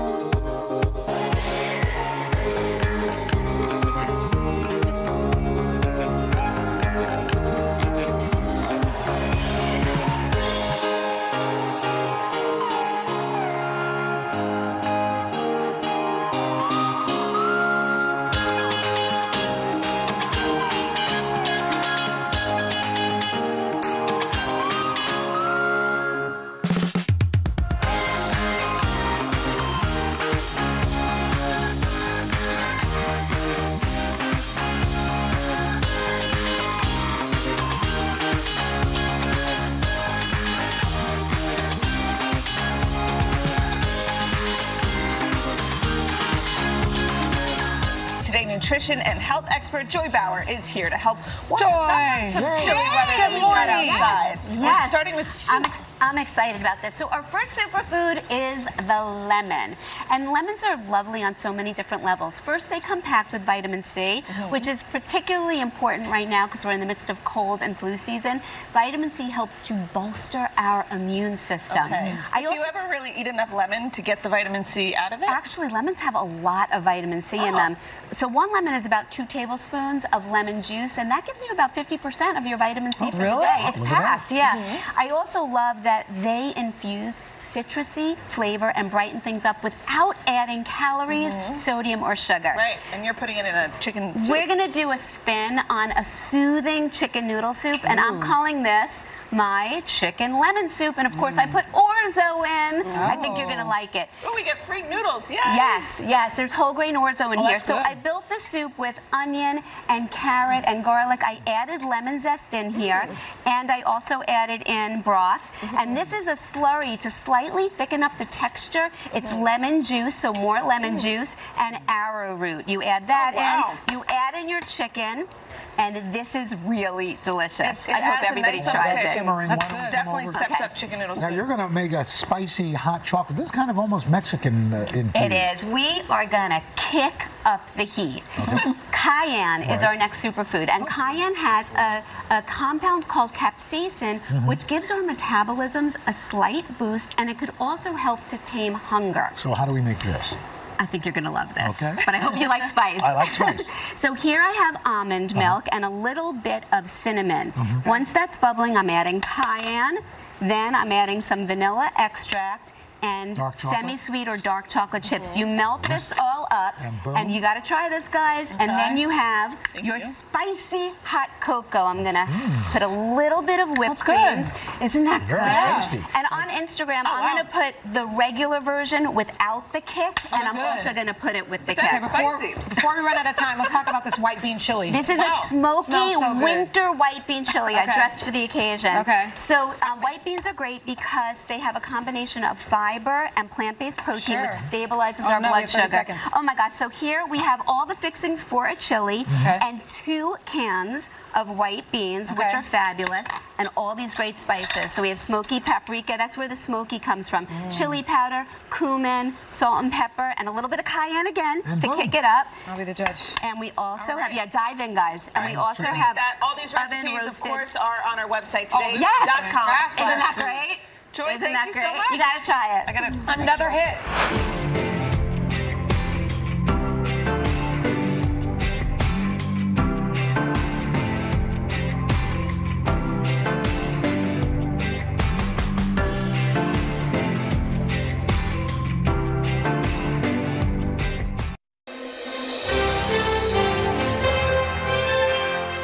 Cooking up a fantastic pasta dish with assistant managing editor of the New York Times and founder of New York Times Cooking, Sam Sifton. And he is gearing up for the New York Times Food Festival. It's coming back October the 8th. I'm so excited. Sam's going to be moderating a special panel with the cast and crew of the FX hit show The Bear. So we decided to make a spin on a family-style meal from the show with Sam's amatriciana on the fly, which is from the show. But what I love about your column, you talk about this concept, and this is what we're going to do. It's a no recipe. That's right. What do you mean? What I mean by that is you don't have to follow the rules all the time. You just have to kind of start with a prompt and get going. And I provide the prompt, and then you make it however you like it. But you ad lib. Yeah, ad lib. Okay, so what are we starting with? Yeah, absolutely, especially if it's bacon. This is bear adjacent. This is not bear cooking. I'm not Carmy. This is bear adjacent. So we've got some slab bacon here that I chopped up for that little tease, and we're going to get it into a pan with some olive oil. And we're just going to let that get going and render some fat. About how much bacon? I like a lot of bacon. I do too. Is that enough bacon? Yes, a lot of bacon is good. So a lot of bacon going. And we're just going to let that render. Okay. And if you don't use bacon, is there something? Well, traditionally it was made with guanciale, the hog jowl bacon, but I've done it with salami, I've done it with pepperoni, any cured meat, right? So we got that going. Next, we're going to get some onions. Okay. That's going to help us with our sauce. What's your tip for cutting onions? I go across and then down the middle. Okay. Right? And always leave that guy right there, that root end. Yeah. Right? That'll leave them there? That'll hold everything together as you're cutting. Pro tip. Got it? Pro tip. Pro tip. All right, so into that rendered bacon. My goodness. Secret ingredient. Fat is flavor, my friend. Yes, my God. it is. So we got that going. And we'll get that down pretty low. Let it go until it's pretty caramelized. Okay. Right? Now we're going to build the sauce out. We've got some canned chopped tomatoes, which are going to go in there. If you've had some like a good harvest of garden tomatoes, could you use fresh? You definitely could do that, but I like those garden tomatoes raw. You know, want like a bruschetta or something, or a salad. A tomato watermelon salad, that's always delicious. So this guy goes and goes and goes and goes and builds up flavor. We've made some pasta. Okay. I've added some butter to that pasta. Okay. Why? Why? Because flavor. Flavor. I'm like, that's why this is so good. Because you didn't gotta pay attention. You know, you really want to get some nice plushness. And it's only like 5 ingredients too. It's nothing. But it tastes so nothing. layered. And is there any pasta you could use? Or yeah, you could use a bucatini if you can find any, or a spaghetti, or you could do this with shells and have a pretty good time. So we get that going around, and then what we're going to do when we're done and we're happy with it is hit it with some pecorino romano. Pecorino romano. More flavor, more flavor. Some red pepper flakes, and some chopped parsley because it's beautiful. Did you add the pasta water to that as well? I'll add a little bit of pasta water in there just to loosen things up if it gets tight. It's delicious. Hey, Sam, talk to us about the festival coming up. Oh, yeah. We're really excited. We started the festival a couple of years ago. We missed a year or two because of the pandemic, and now we're back in Damrush Park in Lincoln Center. We're going to have a ton of great chefs coming in. We sold out tickets in the first tranche, but we're putting a new set on September 22nd for sale. And then for those who can't make it to New York, we're going out on the road with some of our, with Melissa Clark and others, some of our best chefs. And we're going to cook with some of America's greatest chefs on the road. And you can cook at home with cooking kits from the New York Times store. That's awesome. Al always raves about recipes from the New York Times. It's the thing that I go to all the time, right after Today Food. Fair enough. But New York Times Cooking, we're giving you a run for the money. It's fantastic. Sam Sifton, always love when you're here. Thanks so much. Good.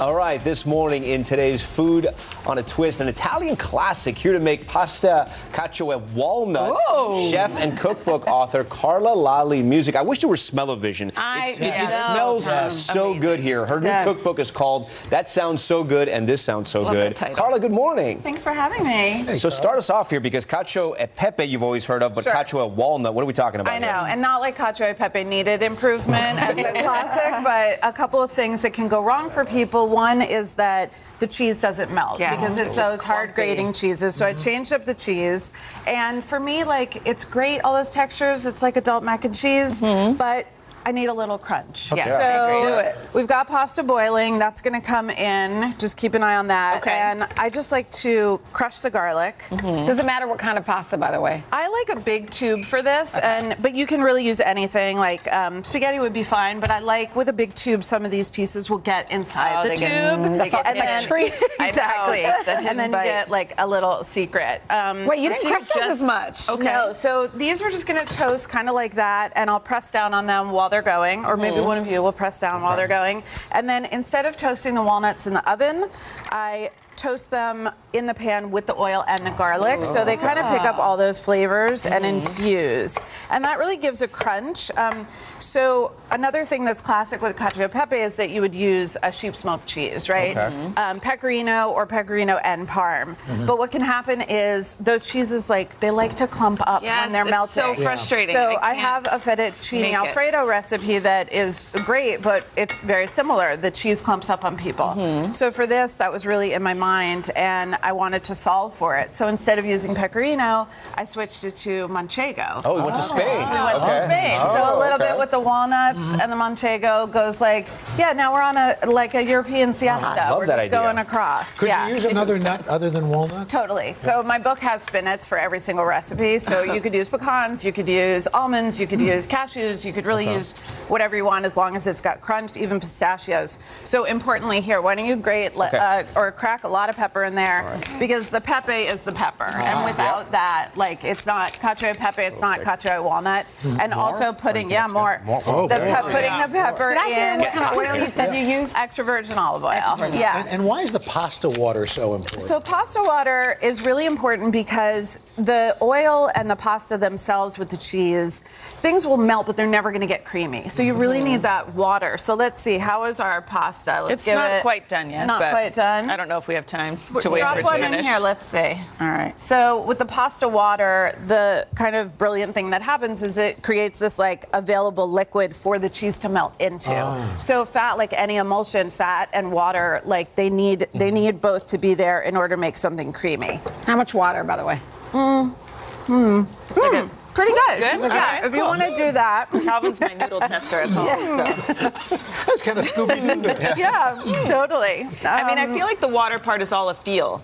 It is. Yeah, I don't know. I usually scoop out, and using the measuring cup, you can take out a cup or a cup and a half, but something nice about using a strainer is that you don't dump the water first. So if you need to go back, you can. But hot tip, if you forget about the pasta water and you use tap, it's totally fine. Put a cup in there. Let's dump the pasta right in here. I like to build the whole sauce in something deep like this. Yeah, beautiful. Smells good. Amazing. The cheeses, that's okay. And then we're going, because they're all going to end up in the same place. So using something deep like this gives you room to stir and toss and go without. And then you're going to end up with something like this. Exactly. So that melts gradually. You end up over here. You guys definitely need to get in there. Pleasure. Dylan loves this. This is her favorite. This is my favorite. I mean, I want to plan a trip to Italy just to eat cacio e pepe. And it should look really creamy and saucy. So with something rich and cheesy like this, I love a simple salad. This is my big batch vinaigrette. It's the vinaigrette I grew up eating. We always had a bottle of it on the counter. Really simple: mustard, olive oil, a couple kinds of vinegar. My mom always put balsamic and shallot. Put it in the blender or the Cuisinart. You end up with this beautiful concoction. Go ahead and swirl. And it's creamy. You can keep it in the fridge. And then it's not a big deal to make a salad because your dressing is already done. How long will this last in the fridge? Many weeks in the fridge. For sure, 100%. I will say, as a fan of cacio e pepe, this has definitely taken it up a notch. Amazing. Thanks, it's that little bit of crunch and the crunch and the toastiness in the walnuts. Yeah. It's like what it needed. Plus garlic. We always love wine garlic. would you recommend with this? Actually something white and bright, like a Friuli or something like that. Okay. Carla, thanks so much for stopping by. pleasure. Be sure to check out her new cookbook. That sounds so good. Trust me, it is. For these recipes and more, head to today.com/food. Joining us with budget-friendly meals that you can make for dinner tonight is an expert chef, Frankie Salenza. He's the host of the Tastemade's hit series Struggle Meals, where he creates gourmet dishes that will not break the bank. Frankie, you're just what the doctor ordered today. We need you. What are you going to make for us? Hey, I got all 5 of you. Good morning. Good morning, Frankie. Super cool. What you going to make? Okay, so we're gonna make a mushroom cavatelli pasta. So I can show you that real quick. Obviously, pasta is super affordable, but if you just go buy semolina, which is a high gluten flour, you can make pasta with just semolina and water. Ooh. Am I allowed to say gluten on air? Is that Sure. like Yeah, no, you're okay. You can do it. So you literally just combine those, and then you can roll out sort of a snake here. Wow. Cut these up like this, bing, bing, bing, bing, bing, bing, bing, and then with your knife, you can just kind of windshield wiper. Do you see that? Yeah. Oh. And you get these things called cavatelli, because it means little hollows. And if you think of like cavity, for example, the Latin root cavity, cavatelli, cavity is a hole in your tooth. Okay, that makes sense. Okay. So what makes this whole thing budget friendly? So really, there's a whole bunch of ways to save money. One of the biggest ones that people overlook, because we live in the future and everything is available all the time, is cooking in season. If you're cooking in season, it's not being transported long distance to get to you. Like, That's a great point. I don't know, Carson, would you go down to Argentina right now with the price of flights? Yes, I probably would. If JetBlue You went, I'm would? there. Okay. Well, But I if you get your want point. asparagus right now, it's coming from Argentina, and you're Right. paying for it to get on a plane Right. flight. Right. That's no good. No. So, eat Seasonal beets, selections for are close. example. Yeah. So I've got a rag here. You just roast the beet, and hopefully this works because I did cook these last night. But essentially, if you just get a rag that you dedicate to this and use the friction of the rag, to sort of this is the twist. here.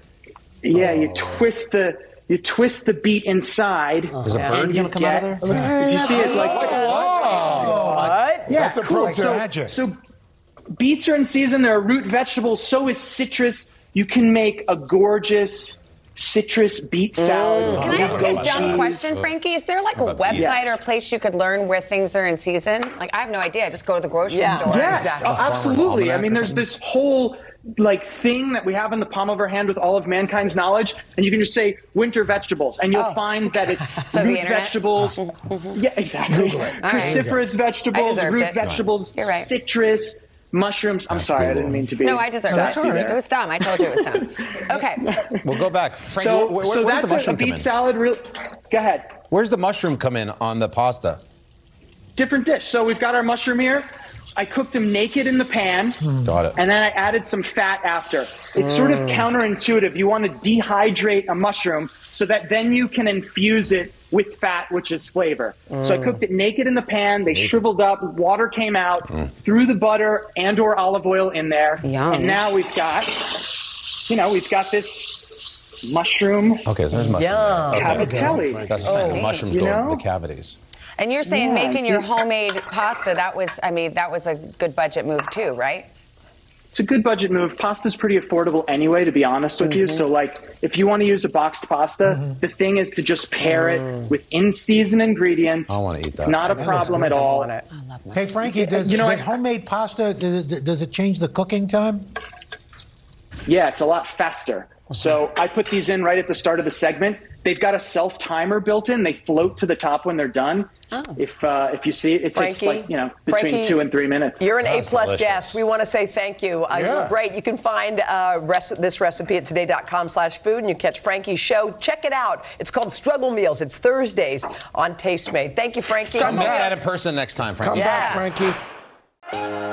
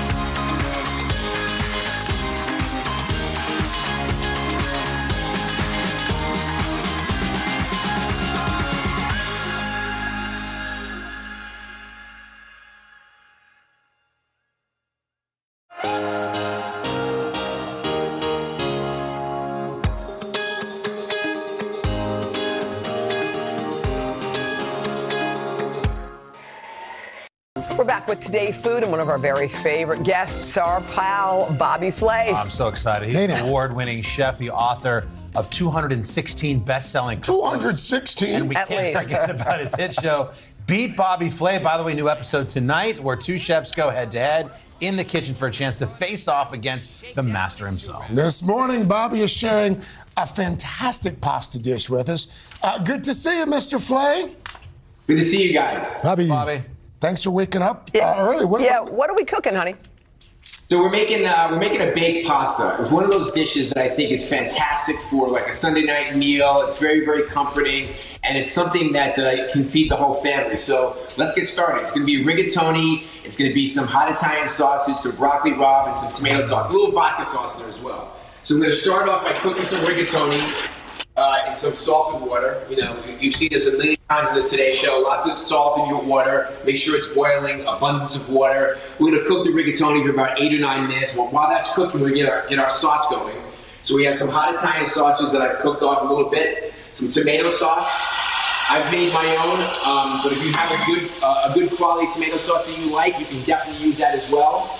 And we're going to add a little bit of vodka. This is that, one of the most classic Italian-American pasta dishes is pasta alla vodka. It's basically a tomato sauce with a little bit of vodka in it and a touch of cream. So it almost becomes like a little bit of a pink sauce. Really delicious. What does the vodka do to it? What's that? What does the vodka do to it, Bobby? The vodka actually helps emulsify the cream in the tomato sauce so it doesn't separate. It's sort of a binder in a sense. And also, it's like, I mean, who doesn't want to cook with vodka? There you go. So basically, you're making like a creamy tomato sauce with the hot Italian sausage, and then just because we want to make sure that it's nice and healthy, I'm going to put some broccoli rabe in there as well. Okay. And then we're going to take this sauce, I'm going to pour it right over the cooked pasta. This is some rigatoni that I had, cooked ahead of time. Okay. So we're going to cover the pasta in the sauce. And I'm going to add some fontina cheese to it. Yum. And this is all going to go into a casserole dish. And I love cooking things. I call it oven to table, where you create something in the kitchen, you put it in an earthenware or some sort of oven-proof dish like this one. So, Bobby, did you cook that pasta al dente because it's going to be cooking longer in the oven? Yes, that's a great point. You want to cook it a little bit undercooked. So maybe like 3/4 of the way, because it's going to sit in the sauce. It's going to bake in the oven at about 350 degrees. And on top, we're going to put some grated mozzarella and some Parmigiano Reggiano cheese. And then we're going to go to the oven. Hey, Bobby, how do you keep it from sticking on the bottom?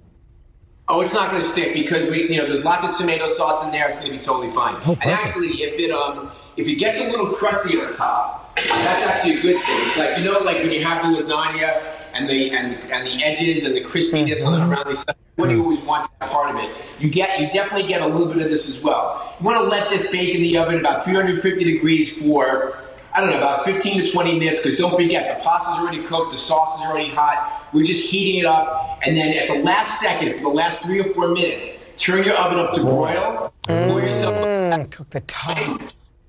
This is part of the recipe, by the way. And then take out your pasta, and you can see this is what it's going to look like. Let's see. Oh, my gosh. Oh, yeah. Jeez. Oh, I hope that's what I'm talking about. I hope you're watching this at home. Make Fresh this. herbs. Yeah. And there you go. Oh, it's delicious. Make it not this weekend.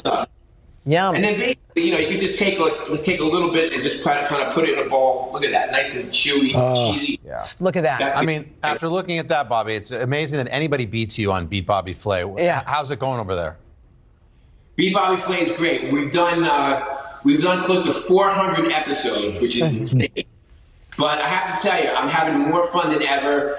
It's so great to be able to welcome, chefs from all over the country to come in and take me down. It's actually way more fun when I lose because the chefs are so excited. It's great for their community when they win. They usually have viewing parties in their local community. It's great. Beat Bobby Flay has been so much fun for me for the last, Does your girlfriend like watching it?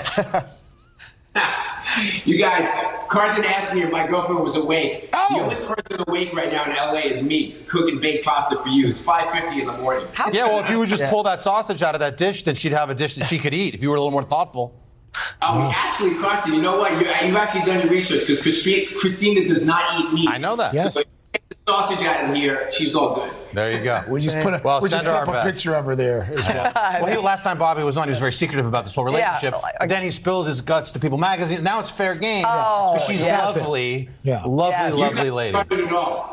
Hey, Bobby, real quick, we loved your restaurants in New York City. So amazing over the years. Anything new on the horizon? Anything we can look forward to?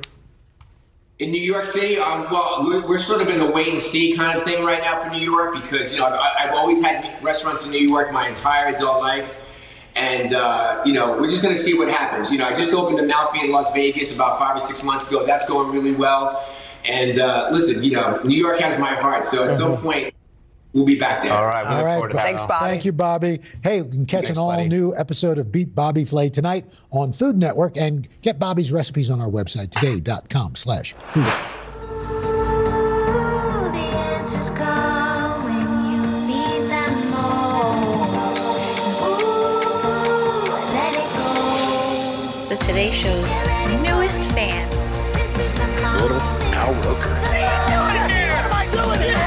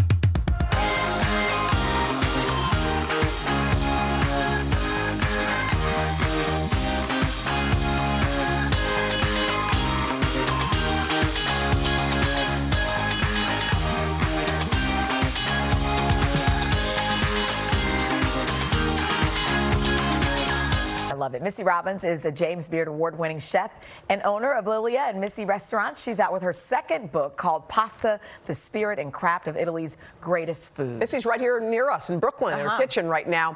Missy, by the way, you were a home run on the 8 o'clock hour. We're still talking about that breakfast pasta. Oh, we good. want it. No, we want it. We want you to come make it for us. But for us, you're going to make... I will do that anytime I'm allowed. I love it. Okay, so you're making a broccoli pesto. This is one of your favorites. Tell us why. Yeah, this one's a little later than the last segment where we did carbonara and I bragged about how rich it is. Okay. This one's a little later. There's a few reasons I love this. One, it's got broccoli. It's healthy. I developed this when I was trying to eat healthier and wanted to include more vegetables, and how do I do that but still have a little pasta? So it starts with you can use broccoli, you can use broccoli rabe. In my recipe I have both. You kind of just separate the florets, the leaves, and then blanch it, shock it, chop it. So that's just a quick cook. And you end up with this. And then the leaves and basil, you also blanch and do a puree. Okay. And then we use pecorino. We use Parmigiano. So it's still got the yummy stuff in there. So all the kind of traditional, all the yummy stuff. Yeah. It's not like, Can I ask real quick about that pesto? Was that a pesto you poured in? Is that what the basil was? That was just a puree. Puree. Okay. And then this is olive oil, which will kind of bind it all together. And then the gnocchi. One of the reasons I love them, I think you can make them ahead of time. You can cook them ahead of time and hold them overnight. This is a ricotta gnocchi that's really foolproof. Like you cannot screw this up. So should you just not buy the the frozen ones and Do I need You to do the should real never thing? buy. Never. Is that horrible never. of me? Okay, I'm sorry. I won't buy the frozen ones anymore. I mean, this is just so easy, and I love it also because it's great to make with kids. Really great to make with kids. It's an easy one. I roll this dough out into ropes, you see, and then I cut them into pieces. And then if you want a little extra fancy, you go, you want to make sure there's enough flour so they don't stick. This dough can get a little sticky. And we have this little paddle, very traditional gnocchi board, and you just kind of roll it down like this. Also, like, really fun for kids, like great hand-eye coordination. And I know then, once you taste those, you probably can't go back. So I guess I can see that. Exactly. And they're just easier than potato gnocchi. So I have them cooking in back. It's really hard. Like with traditional pasta, egg pasta, it's so delicate. It's pretty hard to screw these guys up. Like, you want to cook them till they float to the top, but if they float and they cook another 1 or 2 minutes, you're okay. You're going to end up with something very, very light. That's the other thing with these. There's a lot of cheese. I have my broccoli pesto on the stove here. Yum. And it's got a little pasta water to loosen it up. So pasta water is a really important ingredient when you're making pasta. It adds starch. It adds a little salt. And we just go right in the pan here. Coat it. And then how do you know when it's ready? Well, you're going to marry them together. So you're going to just toss until those gnocchi kind of absorb into the sauce, and the sauce absorbs into the gnocchi, and they become. I was just going to say mine would be all over the floor. I'm just mesmerized right I mean, you should try it at home. You know, when we teach young cooks, we tell them to take beans home and just flip beans forever and ever. And then we just go right here. Serve it up. Look at that. The final plate. Oh my gosh. I just want a fork right now. And these gnocchi, you know, in the book we have tons of recipes for different red sauces. That's like one of my favorite things in the world to eat. Is just red sauce gnocchi. Missy, that's a 10 plus. Look at that. A little more parm. We thank you so much, and we're so excited again. You're joining us from your Brooklyn kitchen, but you're the owner of Lilia and Misi, the restaurants in New York. So thanks again. I hope to see you guys soon. Us too. For this recipe, go to today.com/food, and for Missy's book, you can head to today.com/shop. It's called Pasta. Thank you so much.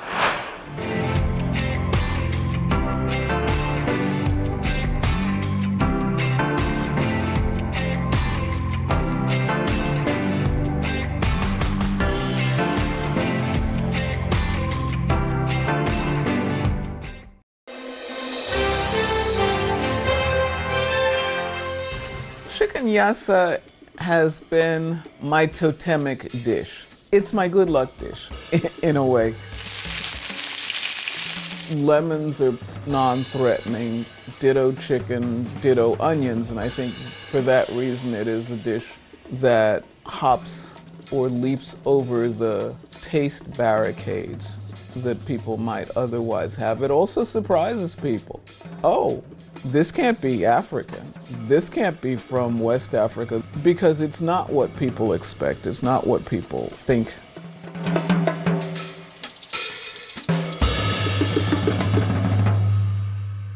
My name is Jessica Harris. I use my middle initial B as in boy, so I'm Jessica B. Harris, and I'm a food historian.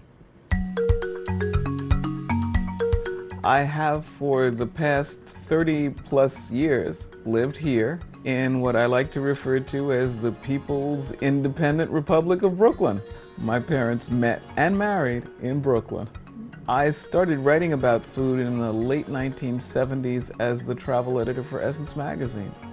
Why did I gravitate towards studying cuisines of the African diaspora? Well, I think if you look at me, some of that is probably obvious.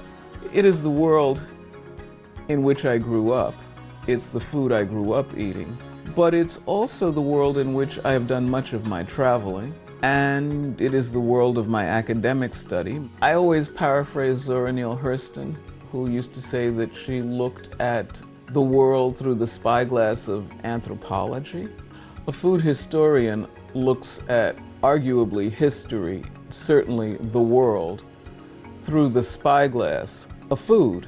When I started writing about food, it was a very different landscape. First of all, food to pretty much everyone meant French, or at the very least European. Italy kind of came in along with the Mediterranean diet, and then Spain followed Italy, and it was Barbara Trapp, Julia Child, Paula Wolfert, Nancy Harmon Jenkins, a variety of women who each established sort of culinary bailiwicks, if you will, and who talked about food within those contexts. Then gradually it expanded, and you know, people like Barbara Trapp brought in China, and then you got Chinese food, and then that brought other Asian foods, Japanese food, and so on and so forth. And then we see South America coming in, but we've never really seen the African Atlantic world on plates, on tables, in any of this. So I've been, you know, fighting the good fight. My first food TV appearance was 36 years ago. And that was just wacko. Our second author in our Hot and Spicy Foods is Jessica Harris. She's just come out with her first book. It's entitled Hot Stuff, right? What dish is this you've brought This for is chicken yassa, poulet yassa from Senegal in West Africa. Chicken yassa? Yassa, yes. I cooked it myself. I cooked it at home. There was no food stylist involved. You know, it was my very first television appearance for my very first cookbook. Should I have a plate or use my fingers? Oh, well, you can do it either way. Mother said if it has a bone in it, it's finger food. It's finger food. Well, I think a lot of things have changed in food media just in the past year, 2 years, certainly following the Black Lives Matter and George Floyd and everything that has kind of exploded into the front of the mind consciousness, if you will, of the general public. You begin to see a growth of awareness of the importance of the African American chef, of the importance of the African American hand in the cooking pots of this country, and in fact, of this hemisphere. And just because I like to be contentious, and arguably the world. Yassa appears in many, I don't know how many, but many of my cookbooks. It's because it's my good luck recipe. Certainly I'd had stewed chicken, I'd had grilled chicken, I'd had onions that had been sauteed, I'd had lemon juice or lime juice, but I never had them all together. So I think it was the conjoining of them in some factor. Yassa is from the southern part of Senegal. Senegal is a country where the main grain, traditionally, certainly in the south, is rice. And yassa is a dish that is served with rice. I describe it as a connector because the familiar and the unfamiliar.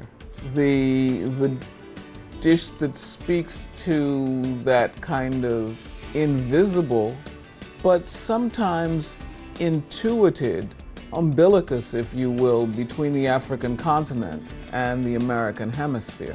So it's a dish I first tasted when I was in Senegal in 1972, which was my first trip I was going. A girlfriend was supposed to go with me. She canceled at the last moment, and my mother joined me on the trip. Now, my mother was sort of my culinary secret weapon. She had amazing taste buds. She was actually trained as a dietitian and could taste a dish and pretty much replicate it, or at least say, I think that might be coriander, and no, I've got a little cumin coming through. I had met in the course of my interviews for my doctorate a gentleman who I now recognize was probably a griot. He was one of the praise singers who worked at, I think, the Théâtre National Daniel Sorano, which was the National Theatre of Senegal. And we kind of hit it off, and he said, you must come home to lunch. Mom and I went the next day to his place for lunch. It was an amazing experience because he was not someone of wealth. So that was my first meeting of yassa, meeting with yassa, I guess. And it was love at first bite. I am rolling the lemons a little bit because that lets the juice come out of the lemon a bit. My personal taste is more to the tart, the bitey, the bright, the acidulated, the lemony, limey, you know, citrusy things. Oh, strong onions.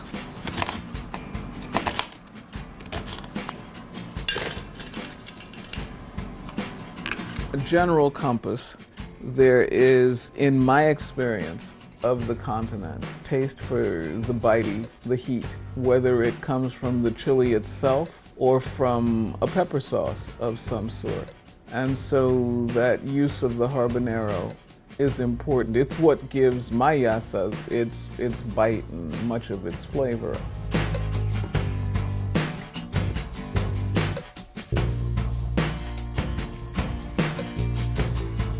One of the interesting things about many of the foods of the African continent is they may be labor intensive.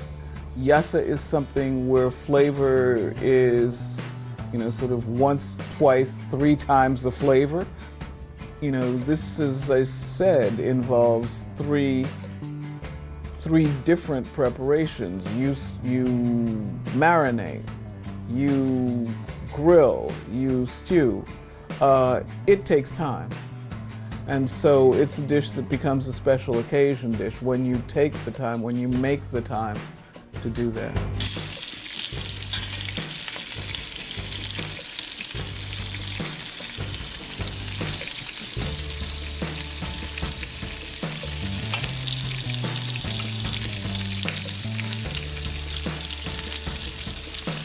So you get a little bit of the smokiness from the grill, and in Senegal it would be grilled outside.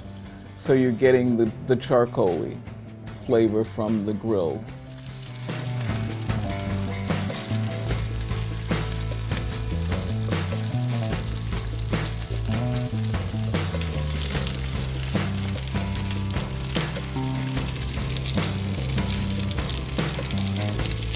So with yassa, what is involved often is the addition of possibly olives, carrots, there is minced habanero, but there's also a pricked habanero. So I'm pricking it because that way, as it's in the stew, it won't explode, because if it explodes, then you don't know how hot it's gonna be. Pimento stuffed olives, obviously something that is not traditional. So this is kind of a fancied up yassa in a way.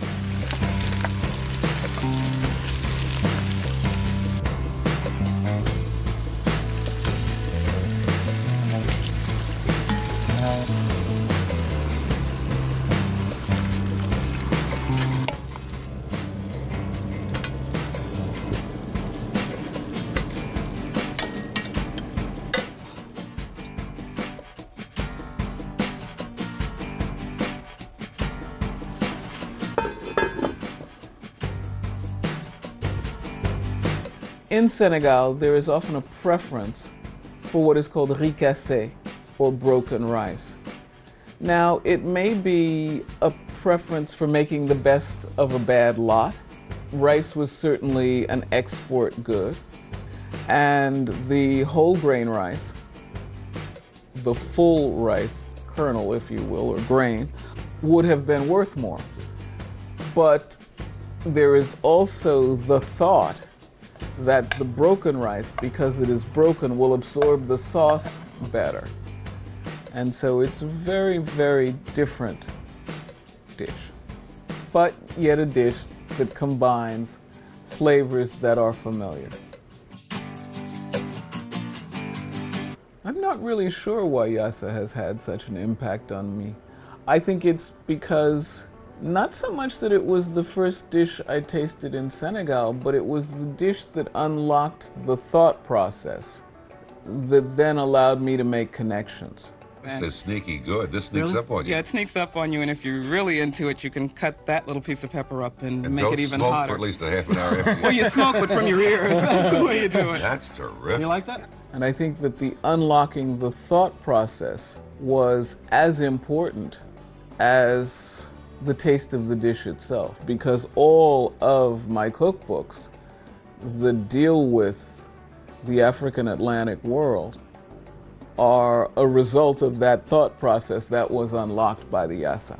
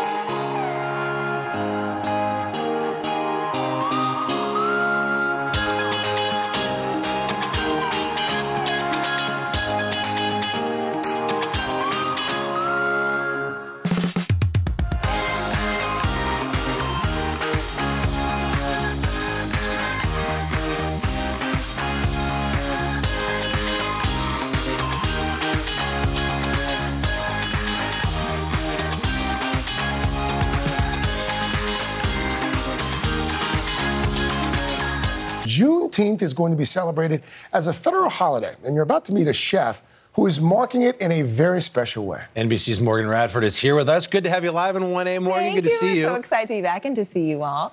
So Juneteenth has always honored freedom, unity, and history. And part of that is celebrated through tradition, storytelling, and food. That's why one chef from Wisconsin decided that this Juneteenth, she was going to do something special and fulfill a promise made more than a century ago.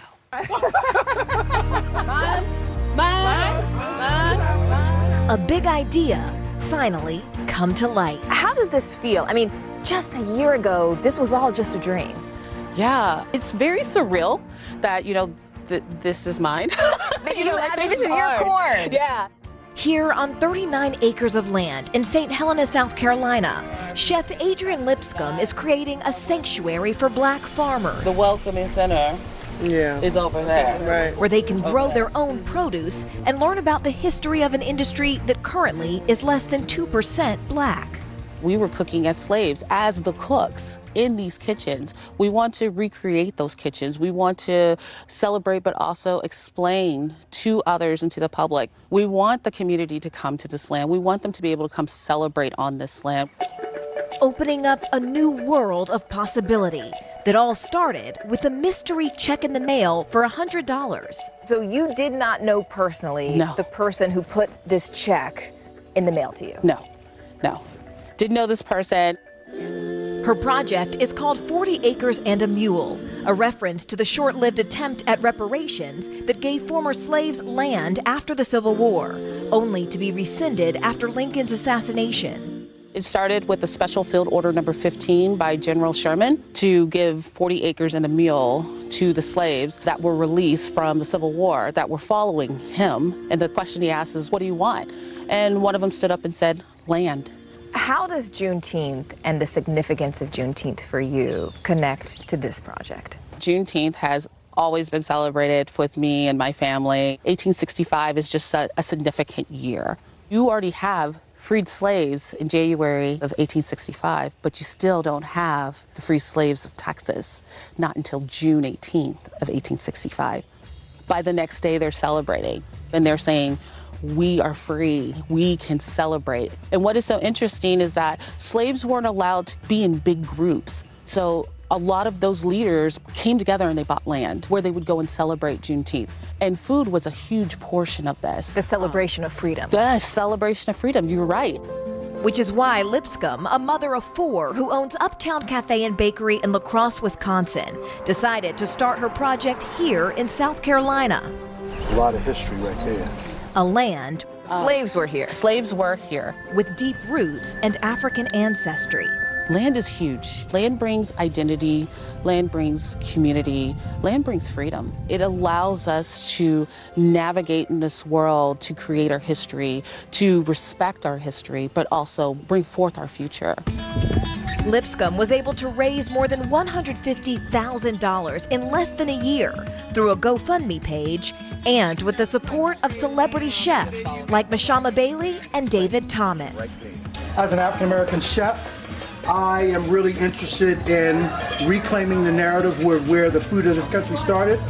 Together, they're fixing up something special ahead of this Juneteenth, celebrating on their land in the best way they know how. Some of the best chefs in America around the table. Helping one entrepreneur fulfill a promise from generations ago. Bless the hands that made this food. For generations to come. Amen. I see. And this is just the beginning. Adrian hopes that by next year, the land will actually host an archive of Black farming traditions, 3 kitchens that represent the African ancestral contributions to cooking, and produce farms for Black farmers. So her hope is really to create a safe space for them to grow, to cook, and sustain their own produce, while also learning about its history and where those food and food ways come from. Very cool. Yeah. That's a fantastic story, Morgan. Again, they've been celebrating Juneteenth, it sounds like, for a few generations. Definitely, especially there in Texas, where, Texas and throughout the South, and now we're seeing it have more national recognition. Mm-hmm. Thank you. Good story. Thank you very much, Morgan. Appreciate it.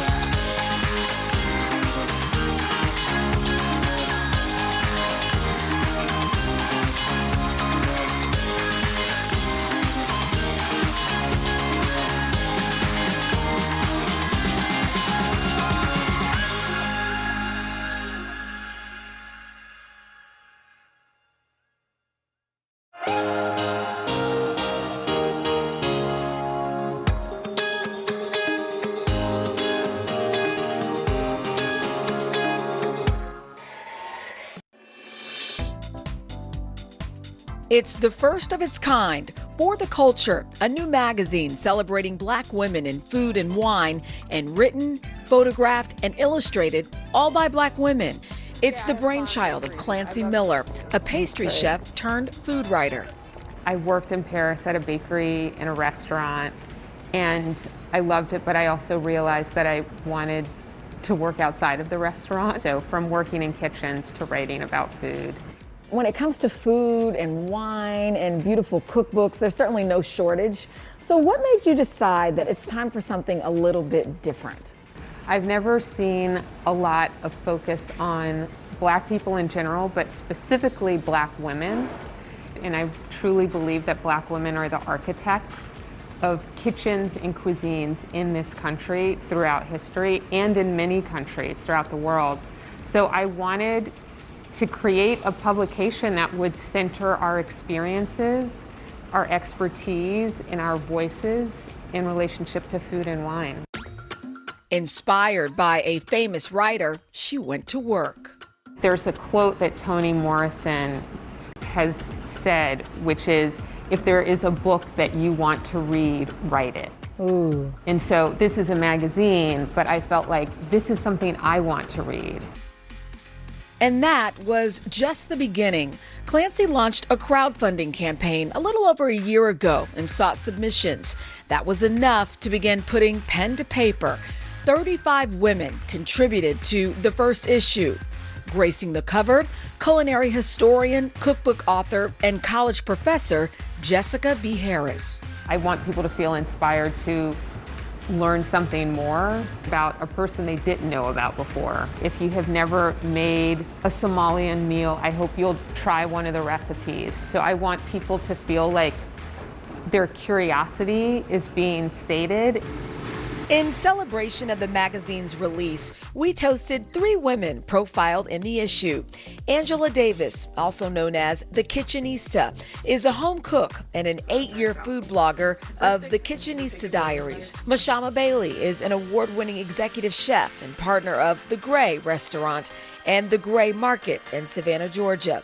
And Krista Scruggs is a Vermont farmer, winemaker, and business owner of Zaffa Wines, who provided a little tasting event for us. Krista, what do you think about this magazine? Because finally having space and holding space when everyone else has but us, or that we've got to fight harder to have our voices heard. Mashama, bring us behind the scenes to be a woman of color in the food and wine space. I do think that it's lonely. You know, I don't think that there are many of us, and it's really been an eye-opening journey to meet people. Angela, what would you want people to know? My daughter's 6, and to flip through this magazine, and it was just picture after picture of Black and brown women and food, and it's all about us. I'm looking at our boxes. We're all in different places right now. One thing is for sure, food and wine and culture, it connects us, doesn't it? Yeah. We're here celebrating our stories, celebrating each other. Congratulations, and here's to many more.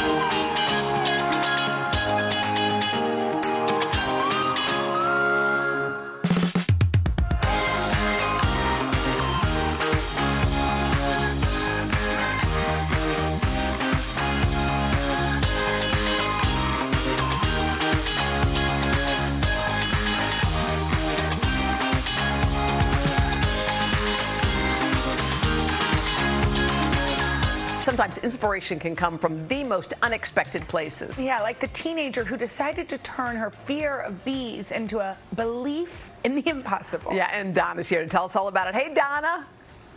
Hi, ladies. That's right. 16-year-old Michaela Ulmer started her company, Me and the Bees Lemonade, over 10 years ago.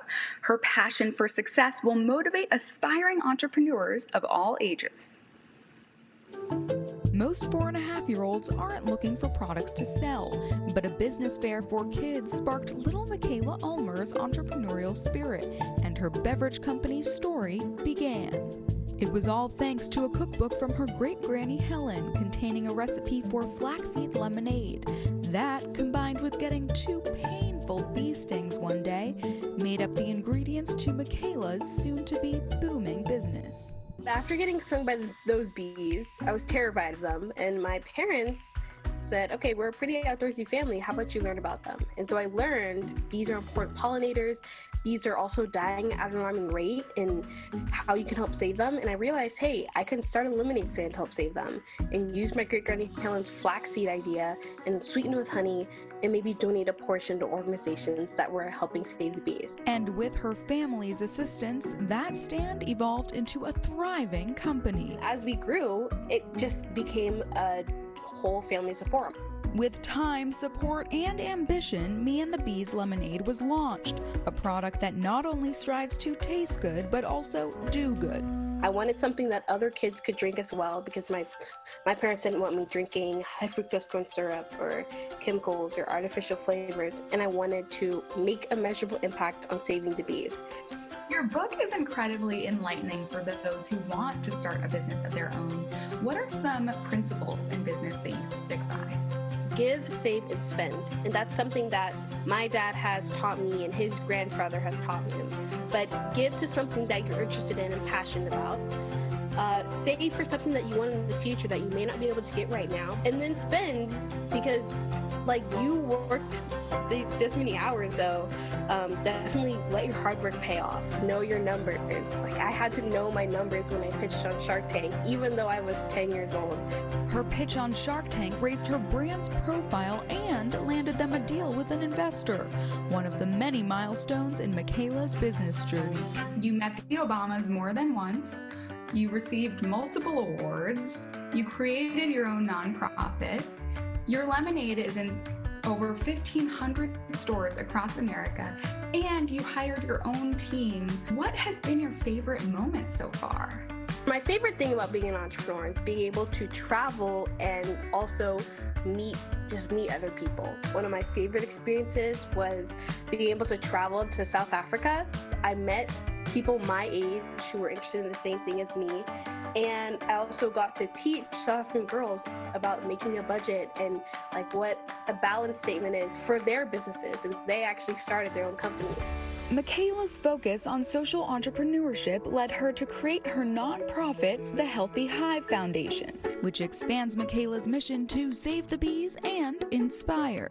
How important is it to you to use your voice and be the change? I think it's so important, especially because of diversity. We had gotten messages on, hey, we'll carry a product if you move your face to the back. And then at the same time, I was getting messages from girls or even people who were saying, I bought this just because I saw your face, or you like inspired me to start my own company at a stand as well.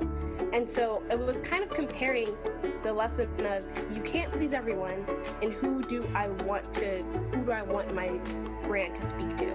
And that's when I realized like I can be a role model. I'd like to cheers to you. Yes, thank you.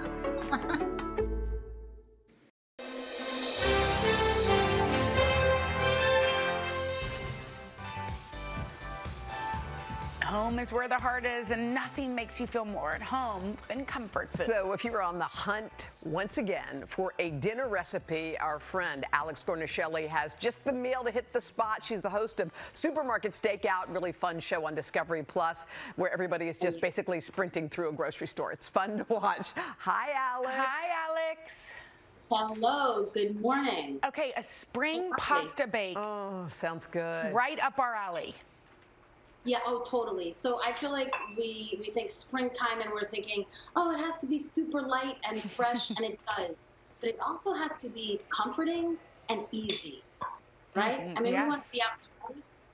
So I kind of devised this as a dish you just make in parts, you assemble, you bake, you have it, it's done. And it's just, right here I've got some just celery, onions, garlic, cooking with some yellow tomatoes. And you can use the larger ones or the little cherry tomato ones. Now, hey Alex, why the yellow tomatoes? What is it about those? Yeah, well, first of all, I love the color, but more importantly, the taste. They're kind of lower acid. They're sweeter. They're just mellow. They're kind of like, hey, we got out of a long winter. And are they in season? Are they in season? They look spring-like. Yeah, they are. And even if they aren't, I'm gonna lie because they're so beautiful.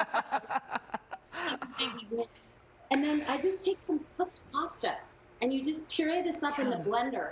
It ends up being this beautiful color with those hints of, onion and celery, and then we just literally start assembling. Now, the other springtime thing we want to do is grab some spring vegetables and mix this in. That we've got this vibrant pasta and sauce, and you can use shells, penne, rigatoni, whatever kind of tube genre of pasta you're vibing with and that you have. And then I just put some zucchini and asparagus. You could sub it, yellow zucchini. You could put sliced cucumbers, honestly, a great underrated springtime vegetable, whatever looks good. And then just literally toss all this together right in your little baking dish. Let's face it, springtime's about not a lot of dishes, too. Yeah. We want to be out. Yeah. So, Alex, can I ask you, are those veggies cooked all the way through? They're already cooked? So that's the thing. You cook the sauce, and then you just lightly saute the veg just to get a little of that water out. That when you bake all together, it's kind of, you know how sometimes you put your lasagna and it looks like it's in a swimming pool of water from the. Yes. So we want to swimming pool our vegetables by just giving them a quick saute, which is a great tip. And another great tip, by the way, is if your asparagus that you get is really thick, give it a peel. Yeah. Like you would, and So get that that outer. Yeah, so that it's like thin noodles almost. Yeah. Exactly. And and you could even cut them smaller, and then you just top with cheese, right? What kind of cheese are you using? Mozzarella? I just love you for caring so much. I care about the cheese, baby. I can tell you one thing. Yeah, you really slow down. You're like, what kind of cheese? So it's Parmesan Reggiano and mozzarella, the two. But you could use a little Monterey Jack and cheat if you have that. But good shredded, cut up, and then you bake it. Ooh, this is still kind of hot. But you can see you just get this. Yeah, it's so springtime because it's got those colors. It's comforting. Does it I'm gonna scoop it. Do you need long in the oven, Alex? No, I baked this with that piping. Yeah, the cheese pull. I baked this for about 25 minutes at 350, and you could literally put this in the fridge like this, come home, throw it in the oven, put on your evening gown, and be like, put on your pajamas Alex, and eat away. All I can think of is we wish you were here with us right now. And we could taste that. And see your face, too. Alex, we'll see you soon, okay? Thank you, Alex. For this recipe, head to today.com/food.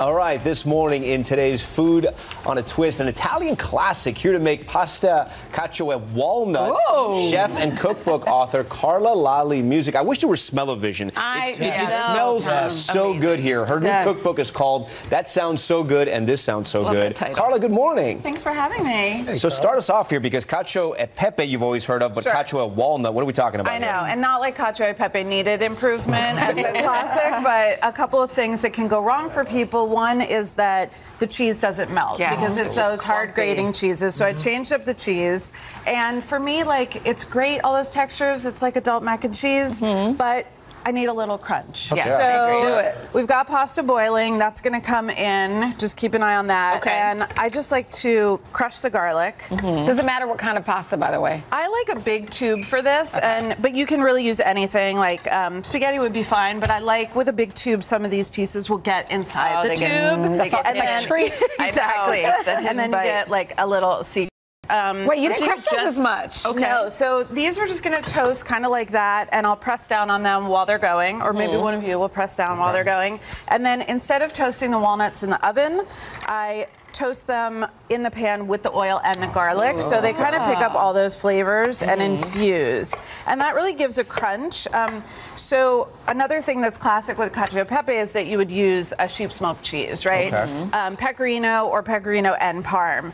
But what can happen is those cheeses, like, they like to clump up when they're melting. So frustrating. So I have a fettuccine Alfredo recipe that is great, but it's very similar. The cheese clumps up on people. So for this, that was really in my mind, and I wanted to solve for it. So instead of using Pecorino, I switched it to Manchego. Oh, we went to Spain. We went to Spain. So a little bit with the walnuts and the Manchego goes like, now we're on a European siesta. We're just going across. Could you use another nut other than walnut? Totally. So my book has spinach for every single recipe. So you could use pecans, you could use almonds, you could use cashews, you could really use whatever you want as long as it's got crunch, even pistachios. So importantly here, why don't you grate or crack a lot of pepper in there, because the pepe is the pepper. And without that, like, it's not cacio e pepe, it's not cacio e walnut. And also putting, more. Putting the pepper in. What kind of oil you said you used? Extra virgin olive oil. And why is the pasta water so important? So pasta water is really important because the oil and the pasta themselves with the cheese, things will melt, but they're never going to get creamy. So you really need that water. So let's see, how is our pasta? It's not quite done yet. Not quite done. I don't know if we have time to wait Drop for it to one finish. in here, let's see. All right. So with the pasta water, the kind of brilliant thing that happens is it creates this like available liquid for the cheese to melt into. So fat, like any emulsion, fat and water, like they need both to be there in order to make something creamy. How much water, by the way?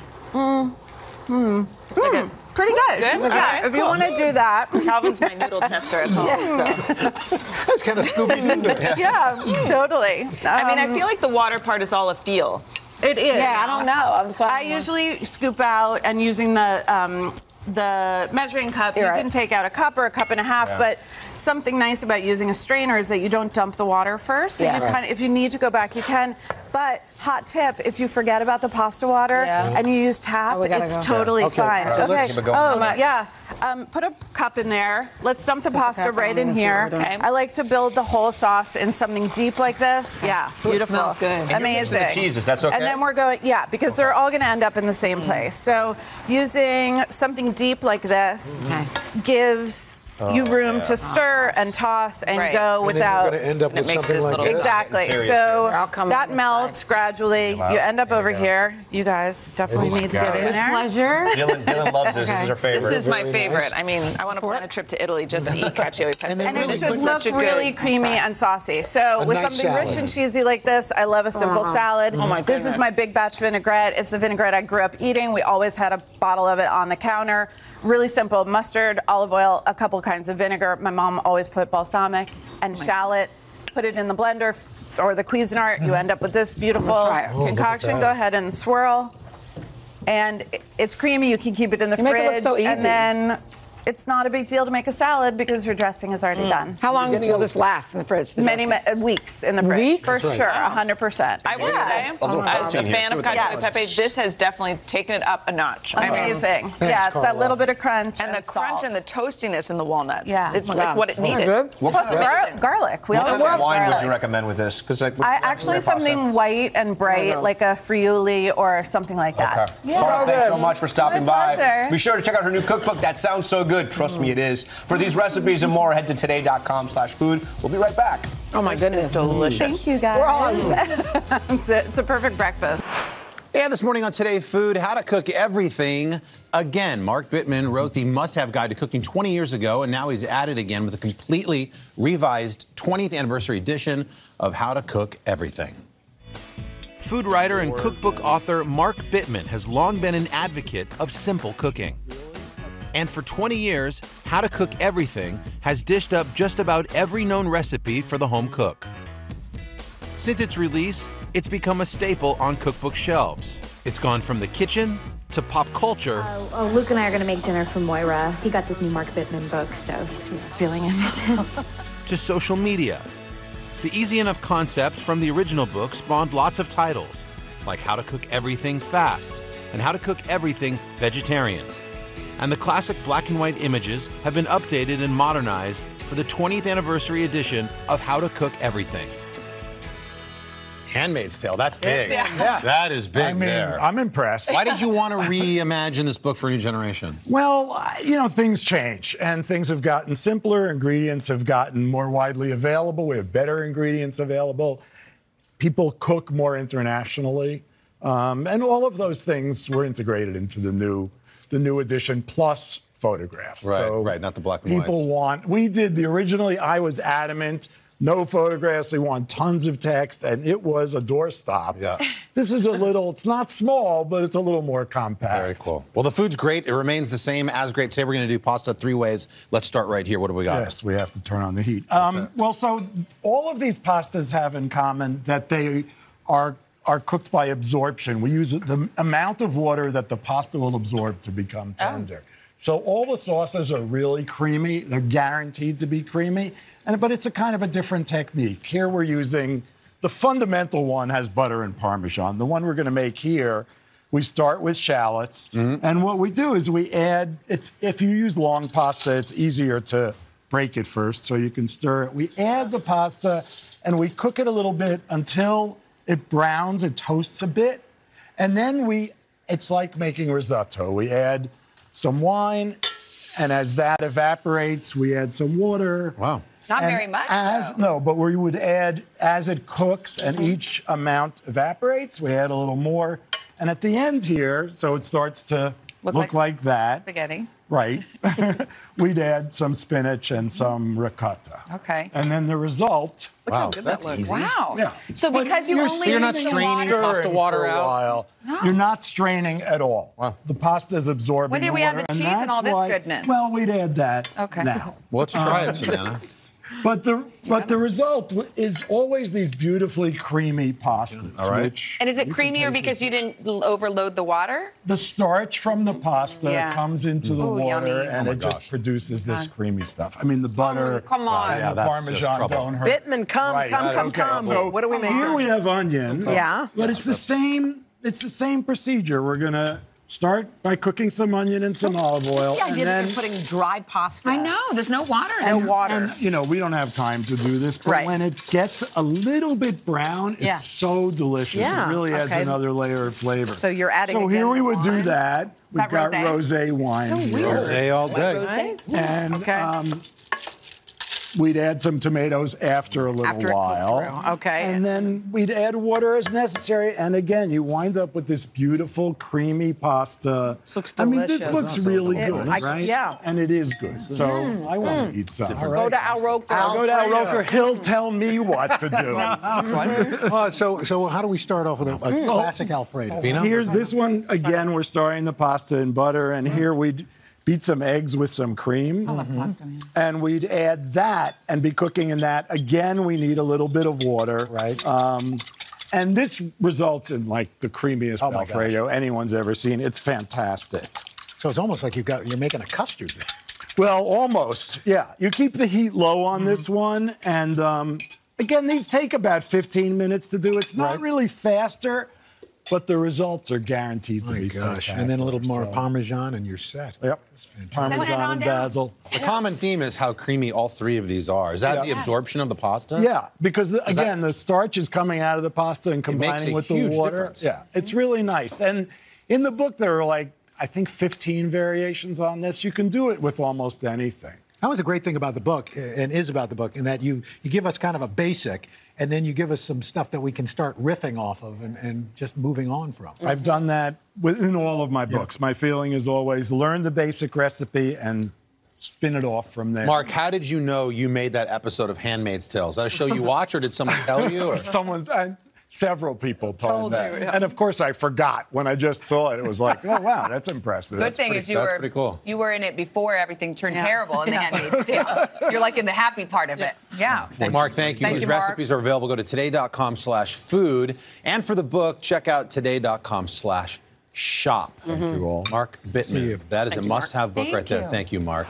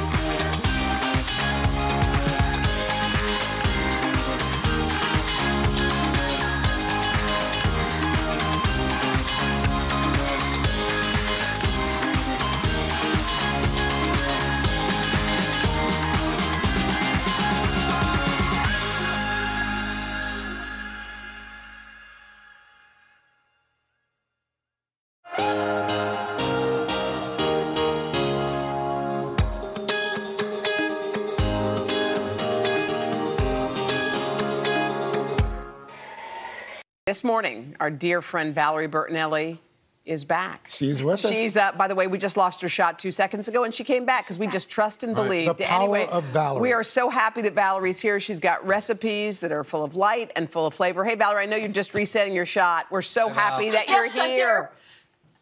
I don't know. Oh, I got to fix the That's the all right. sound. Take your time. No, you're good. Take your You're time. good. Don't worry. We got Can you time. hear Don't us? worry. It's the perfect. It's good. We see your glasses and your ceiling. You look It's fine. adorable. I don't know if she can hear us. She can hear us. There you go. The perfect spring dish, Valerie? Why are my earpods not coming on? I don't know. You know what? You're listening and you to know what? Wolfie's You music. don't have to be a arithmetician to be able to make this. Wow. I'm never going to hear the end of this. Go, Valerie. I love how long people are watching the show. Go, Valerie. Yeah. Valerie, can you hear us? I can hear you now. Oh, Can you hear me? boom. Right. Girl, we're Yes, so okay. glad. We're so glad to see you. Other than your shot just going down, how have you been doing? I've been doing very well. How about you guys? I cannot wait to get my butt to New York to see you guys in person. I know. Yeah. Right? Oh, we that's good. want you to be one of the first chefs who walks through the door. So what are you whipping up for us today? Oh, I am whipping up. Oh, let me get everything on. I'm so worried about actually getting on. So I've got a little bit of olive oil. This is a nice lemony, herby with pasta with some nice fresh beans. So what we're going to do is we're going to get a pan going with a couple tablespoons of butter. I'm all verklempt now. Okay, so let me get the heat up and get this all melted. And then into that, you're going to throw some shallots, one shallot. And that's all nice and chopped easily. Shallots are really easy that way. Get that stirred up. While the shallots cook, you're going to slice up some garlic. Now, usually I like to grate garlic into any meal that I'm making, but I want to see the slices of garlic in here. And they get really beautiful and soft and creamy, and they just melt right into the pasta. So I've got the pasta already going, just plain old spaghetti, the good stuff. Good old-fashioned spaghetti that I grew up on. So while this sautés a little bit, plus we're going to get a little bit of chili pepper, red pepper in here. And this is going to soften up in the butter and the olive oil. So as that softens up, the pasta is really ready to go because I put it in when we first met you guys at the very, very beginning, like 45 minutes ago. Not that long ago. Anyway, you're going to use the nice hot pasta water and throw in your snap peas.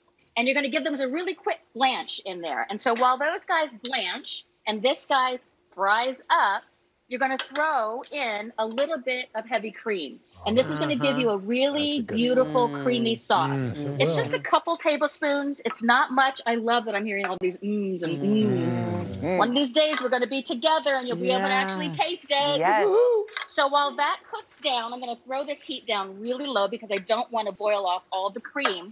Then you're just going to grab some pasta water out of your pot right here where your beans are blanching. Throw that in there, and you're going to loosen it up. And while you're at it, just grab all of your spaghetti and your beans. It's not peas. Why am I calling them beans?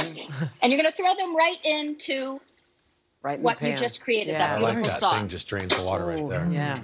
I know, isn't that great? Yeah. Then you're going to throw on some lemon juice and some lemon zest. Get a nice lemony flavor because that's the way I roll. Get that all mixed up. And while you're mixing that, throw in some Parmesan. Of course. And then you're going to throw in some fresh herbs, Oh, some that's parsley. That's a And live shot. That is beautiful. Ooh. there you go. Hey, Val, Now, could you all serve of that cold? You absolutely could. Look, I made some last night. It came right out of the fridge. And I'm going to have this for breakfast when I'm done with you guys. Oh, my gosh. Beautiful. Valerie Isn't eats that pasta beautiful? for breakfast, too. Yeah. That's great. Who's Oh, hell yeah. Hey, Valerie, how's Wolfie doing? He's doing great. His album drops on June 11th. I hope he comes back to see you guys. Yeah. That'd be great. I love Look that at song, that boy. Free. That track, Free, I think just came out recently. So many good songs Isn't on that that record. amazing? Yeah, I mean, it's so hard for me, even though I know him, that he plays every single instrument on that. It's just crazy. He's brilliant, but I'm his mom. What do I know? And Carson, when that single came out, what kind of reception Distance. did it get? Oh, immediately. Yeah. As I spoke to Wolfie, he was worried about what Van Halen fans would think, but he's carved his own way with this record. And as Val said, and I'll say it, I mean, it's ridiculous that he is that talented to do every part on that record, and it's so good. I love you, Carson. No, it's true. I wouldn't say it if it wasn't true. Yeah, it's great. You don't have to pay I'm so anybody proud else. of him. Yeah. Yeah. That's right. You'd have to split that check 5 other ways. Good to see you, Val. We miss you. It's so good to see you guys. I can't wait to see you. I Enjoy hope that it's pasta. good. Yeah. If you want to get your hands on Valerie's recipes, you can go to it's been a long 24 hours. Today.com/food. And don't forget to catch episodes of Valerie's Home Cooking on the Food Network. Bye, Val. We love you. Bye, Val. All right. Bye, guys. Love Bye, you. honey.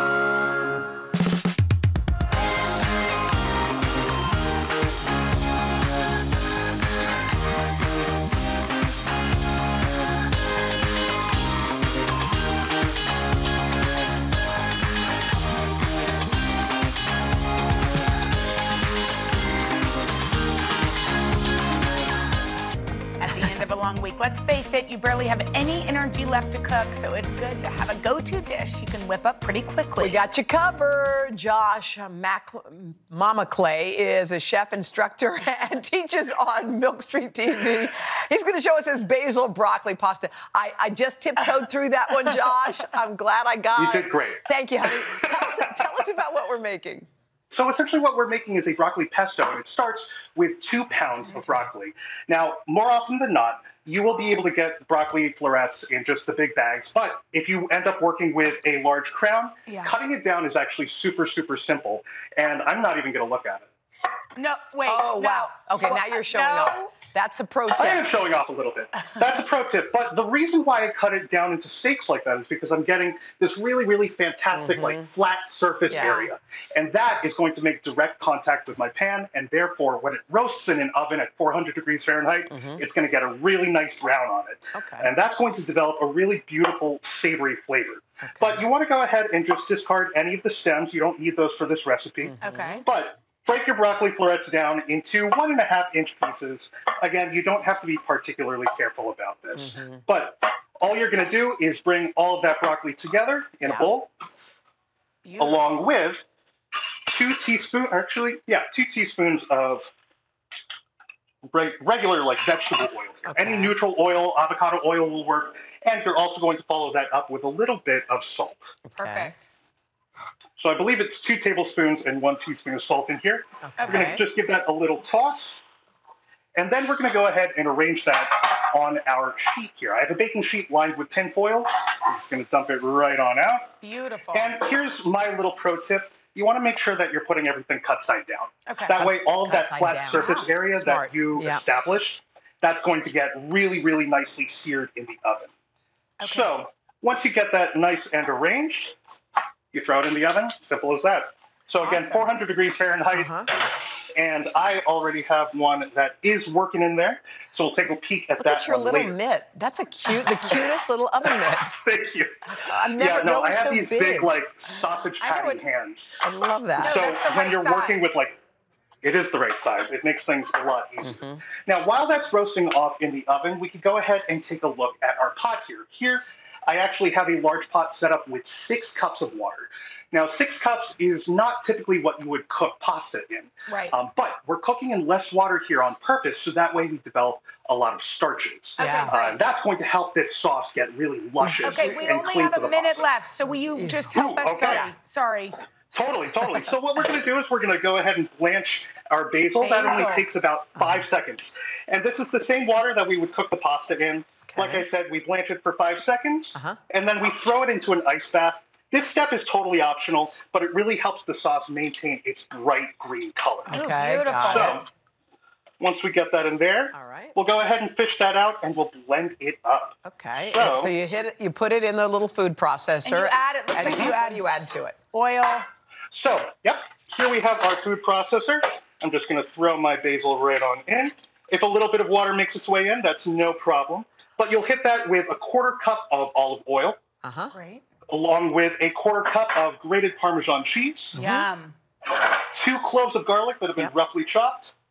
And my secret ingredient here, we have some capers. Ooh, I love that's going capers. to add really nice. Yeah, they're really, really fantastic. So after you grind that up and just put that right over the pasta? And some lemon. Yeah, we're also going to throw in a little bit of lemon juice. And if you have time, you can always throw in lemon All right, zest. Josh, why don't you show us the finished product? Because we got to rock.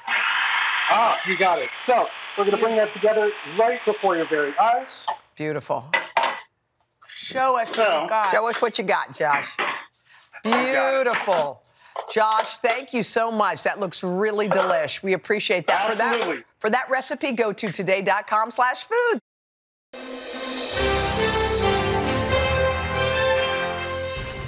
Someone once said you can never be miserable while you're eating a cookie. And the genius behind that saying is one of our favorites, Ina Garten. She's out, guys, with her 12th cookbook. It's called Modern Comfort Food.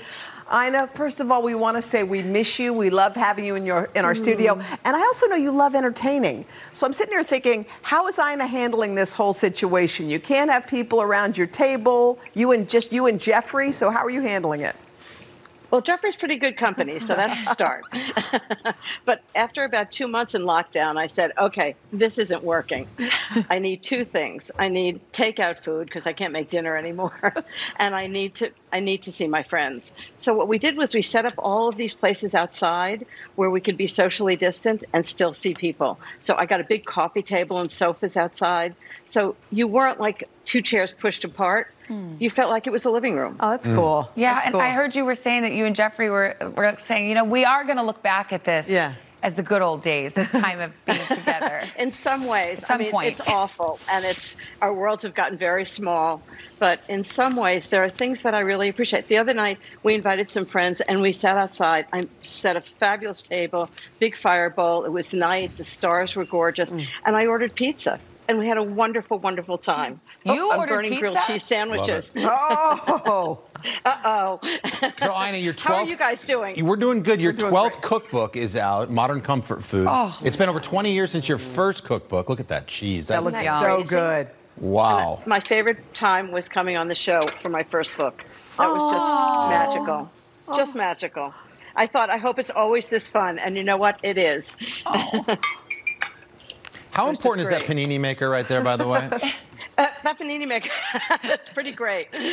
All right. Instead of using a saute pan for grilled cheese sandwiches, I put it in a panini maker. Oh, that just looks so much better So than your grilled cheeses are not your everyday average grilled cheese. So what do you do that's special, Ina?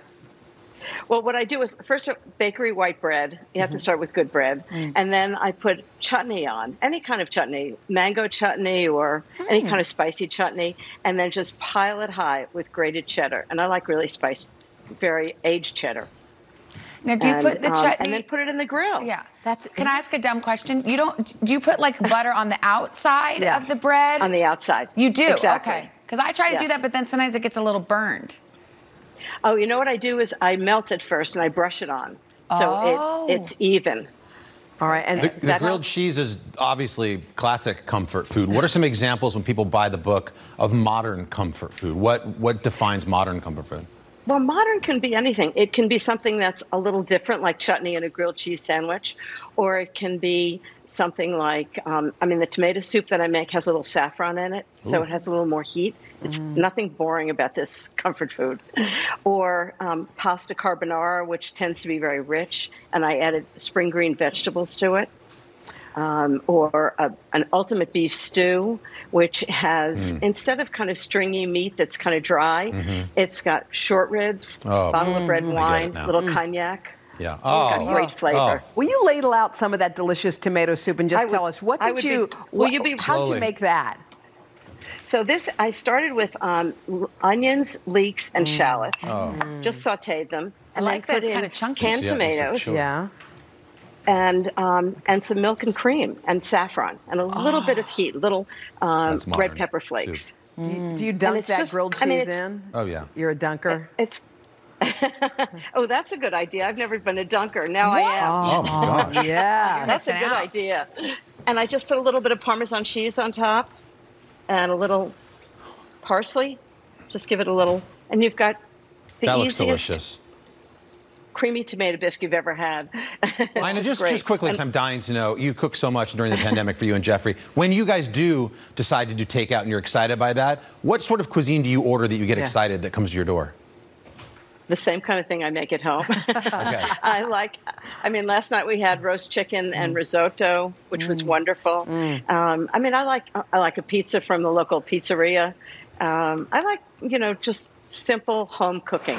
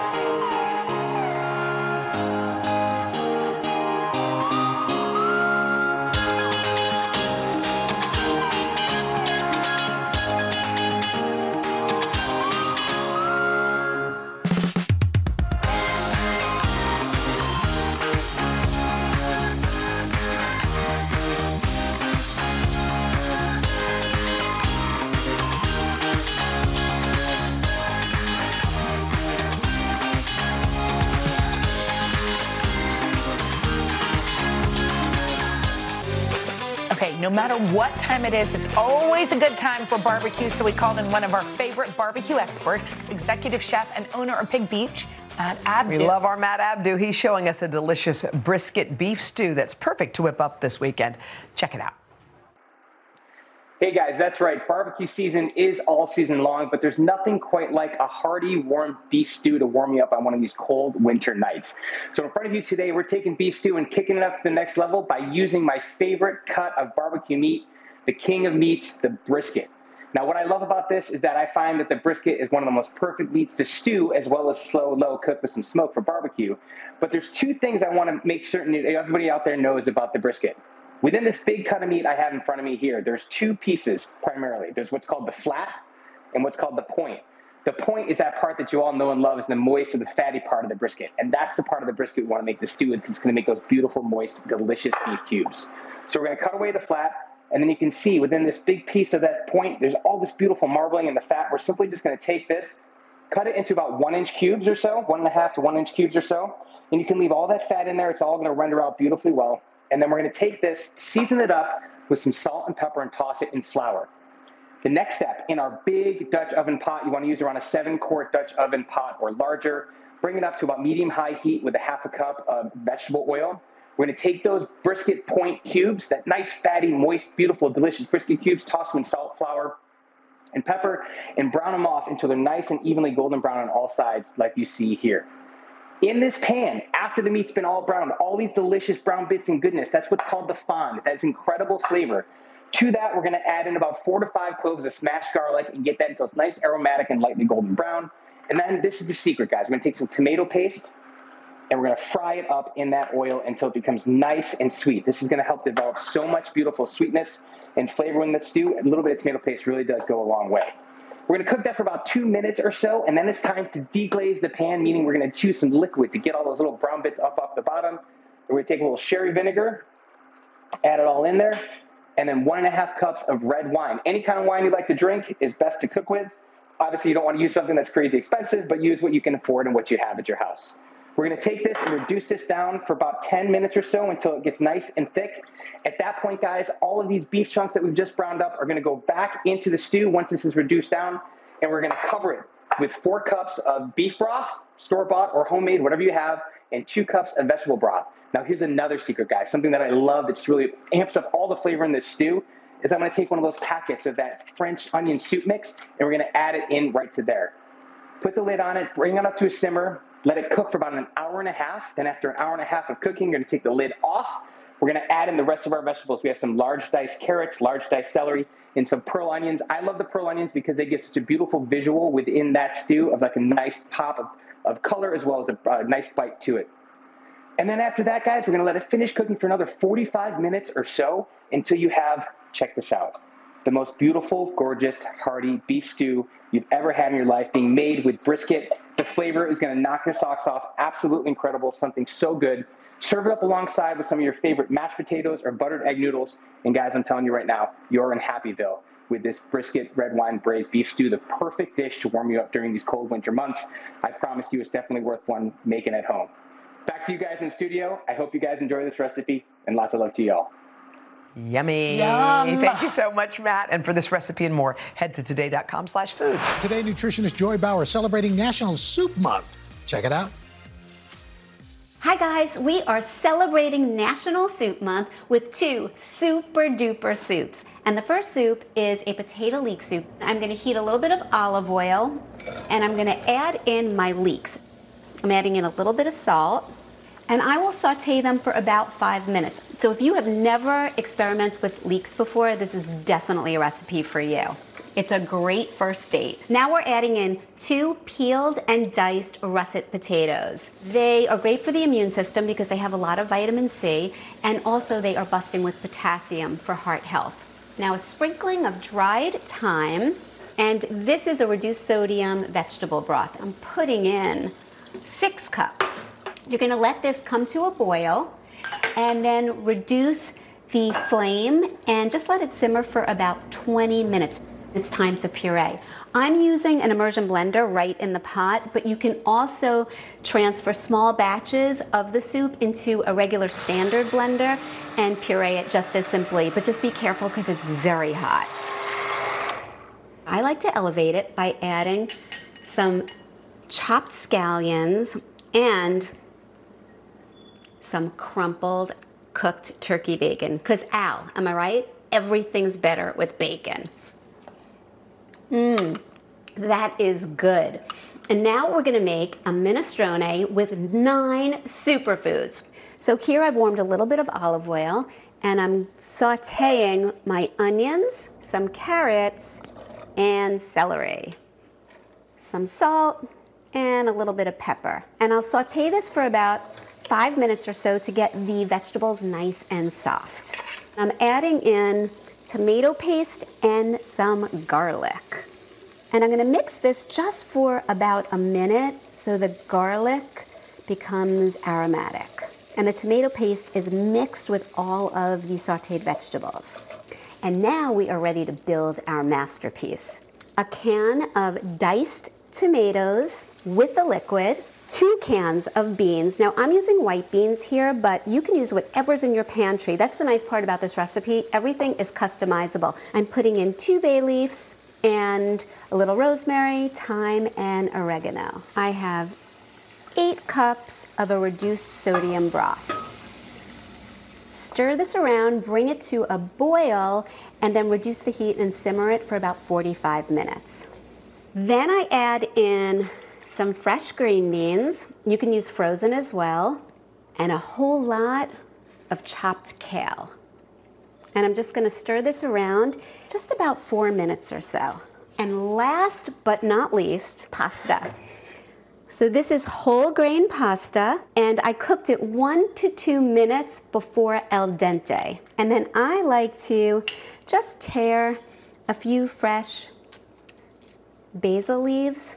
Classic minestrone is already really good for you, but this one is that much better because I doubled up on the beans, so there's more protein, there's more fiber, and I added kale and green beans. Soup is on. You need this recipe. That's going to be perfect for this weekend. So you look for those delicious recipes. Head to today.com/food.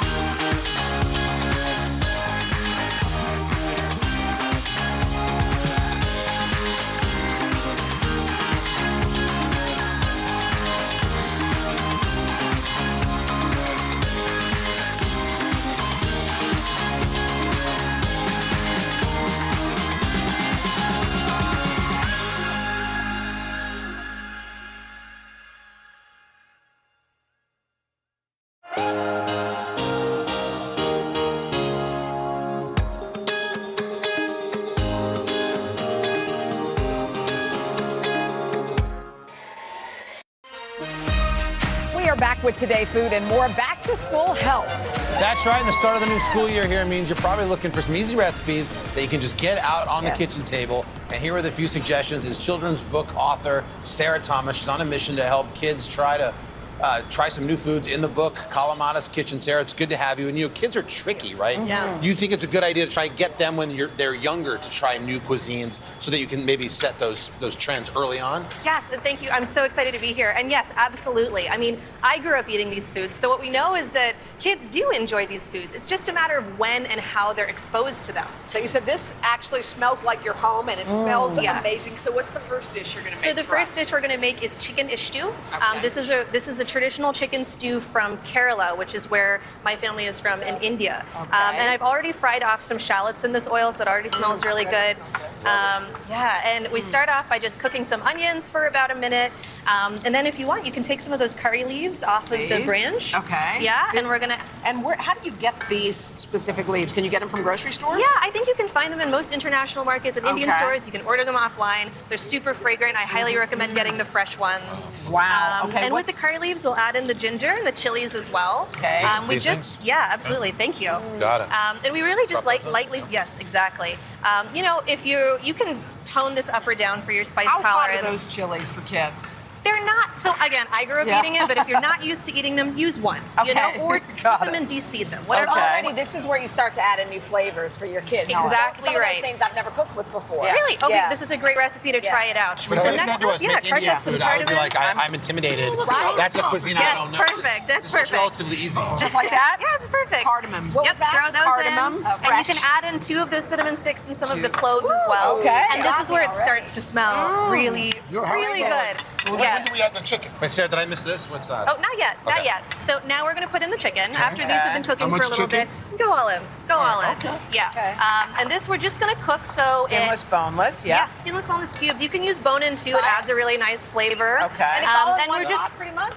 Exactly right. Can't beat that. You cannot beat that. Just cook this for 2 to 3 minutes till it... oh, thank you. Yes, thank you. Till the chicken's lightly cooked. Oh, thank you. Sorry. Sorry. You're like, why are we... I know. No, the point is to eat it and enjoy it, right? So get right in there. This is a one-pot dish then, This right? is a one-pot dish. Oh, wow, great. So after the chicken has cooked for a little bit... Oh, my gosh. Oh, I want those first impressions. Yum. What do we think? So good, right? Gosh, potatoes in? Yes, so potatoes in. That is an a explosion of little flavor. bit of vinegar. And it's, right? you know, it's really like minimal effort for so much flavor. And it's such a good way to introduce kids to this cuisine. What's this next dish? Let's move down before we run out of time. Sure. So next up, this is my mom's dal recipe. So this is one of the first foods that I grew up eating, and you know this is a staple that's enjoyed by Indian families all over. And what we're going to do today, it's actually the recipe that's found in the back of the book as well. It inspires Kalamata and Al Dente's adventure in the story. Okay. I was really inspired as a kid by the sounds and scents of spices going. So what we're going to do is temper or bloom our spices. Look at that. Yes. Vibrant. What spices are you using? So these are mustard seeds, And they're popping. yes, they are popping like fireworks. I which love is how it. Kalamata hears them in the book. So actually, as soon as they start popping, you're good to go. And we're going to add in some garlic, chilies, and ginger here as well. We're really just going to cook these until, just for a little bit, because I like that kind of fresher flavor. Yes. And that smell, this is like a really engulfing smell. Yummy. I remember this being like what my house smelled like all the time. So thanks, Mom. I was really lucky. Thank you. So we really just cook this for a minute, let everything get kind of lightly browned. Okay. But that's and what's it. this that you're putting in? What is That is actually just the dried lentils, right? So the nice thing about dal is like you cannot mess this up. You can use any pulses. That's delicious. It's so good, right? It's so I've never had good. anything like it. I love that. Really? No, these are so good. It is so All good. right. And then It's like a grilled cheese dipping in tomato kind of vibe, Oh, man. comfort food. yes, it's absolutely comfort. Are you dipping it in that? Yeah. No, I've never actually done that, but dal on toast is a great thing. It's great. incredible. I use leftover dal on Hey, toast. Sarah, we want to thank you. That, of course, that recipe, again, is on the back of the book, Kalamata's Kitchen. If you've been curling up with comfort food to get you through the chilly days, you know there's nothing better than a steaming bowl of hot soup. We want it now. Chef Ed Harris, that's just what the doctor ordered. He's the author of Veganish, Food You Want to Eat. Ed, soup can be so good. Yes. And you don't need, you know, a ton of things. Like very simple recipes are delicious and healthy and good for us. Tell us what we're making. So today we are making a charred cauliflower soup. Really simple ingredients, but super delicious, and it's a multi-purpose soup. All right. So first things first, I'm gonna just have I have oil and my onions and garlic in this saute pan that I lightly started to cook already. And we're just pretty much going to sweat this to get some color and develop some flavor. One of the key things about, cooking plant-based food is that you want to try to create flavor every step of the way. Looks delicious. Okay. So once this is ready, we're going to remove all of the aromatics, which is our onions and garlic, and we're going to reserve the oil into the pan that it's in, because we're going to use that seasoned oil. Yes, we're going to use this seasoned oil to sear the cauliflower and develop even more flavor. Okay, so for the dish. Now you're searing cauliflower right there on the stove. How long does it take after you put that in? Yes. So it takes about 2 to 3 minutes. It really depends on the size that you cut your cauliflower, right? So bigger florets will take a little bit more time. And then also it depends on the flame, if you have it all the way up or, medium flame. Are you trying to cook it? Are you trying to cook till it's soft or just making it brown? We're just making it brown. And the reason we're doing that is because cauliflower has natural sugars and you want to really get a deep caramelization. So by caramelizing them, it brings out way more flavor than if you were to just throw them into your pot that you're going to use to boil them with, right? So all the cauliflower, when it's done being caramelized, it looks like this, right? And it's fully caramelized. And to this, we're going to add the aromatics that we just caramelized earlier on, which is the onions and garlic, right? To that, we're going to add our salt and pepper. Yes. You want to definitely season all the way, right? Okay, what's that? Then we're adding our fresh thyme, right? I just picked the leaves off so there's less stem. Wow. And then to this, we're adding our vegetable stock. Yum. So it's completely vegan. Wow, that's good. Yes, 100%. But if you're not vegan and you wanted to go a different route, you can use chicken stock, you can use veal stock, and you can use anything that would make it not vegan. Yeah. So how long do you need to cook that, Ed?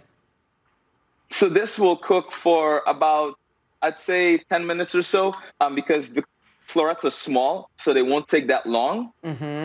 Once it's at this stage, we want to just cover it, bring it up to a full boil, right? The whole point of this is to let the flavors kind of stew together. So cover it, bring it up to a boil, and then turn it down and let it simmer. Once it simmers, we get this really deep, rich broth with the cauliflower that's fully cooked, right? Yeah. And by doing it this way, you get a really fork, tender cauliflower, and that's what you want. You want you want it to almost look translucent, right? Right. So once it's ready, we turn the flame off completely, because this is the tricky part. And when I say tricky is because we're about to puree it and we want to add our cream to this, right? Oh, is that heavy cream and when right I say there? cream, Oh, so it's not vegan anymore. It looks like heavy cream. So when I say cream, this is my coconut milk. And it's a really nice coconut milk. So yes, I know you like coconut, Hoda. Yes, I know do. you like She likes it. She likes it in her oil. So you put that in the blender and just stir that up? So once this is boiled and it's cooked, you add your milk to this, right? Yeah. And you let it cool for 10 minutes, because the idea is when you put it into your blender, if it's piping hot, once you start blending, the pressure and the heat will pop the lid, and that could be a really bad accident. Hey, Ed, we got to rock and roll. We got to go, but we want to let you know, not only is it delicious soup, which is a 10, you say it's a great topping for pasta. Yes. I mean, this soup doubles because it's fully pureed. So literally boil some pasta, toss it in there, a little bit of vegan Parmesan cheese, some chili flakes, parsley, you're good to go. Ed, brilliant. All these soups look awesome, and all the recipes will be at today.com/food. And check out Ed's book. I know, everybody wants it. It looks delicious. All right. You can get it at today.com/shop.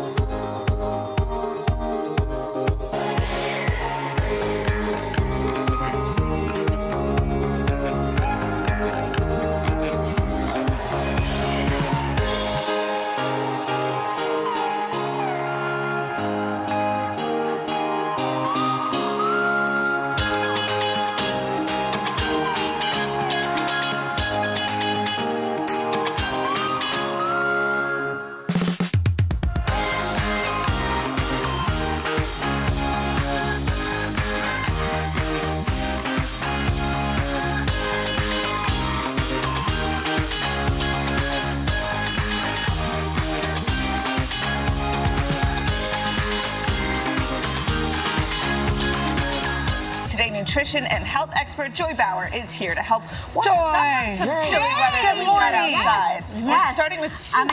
I'm excited about this. So our first superfood is the lemon. And lemons are lovely on so many different levels. First, they come packed with vitamin C, which is particularly important right now because we're in the midst of cold and flu season.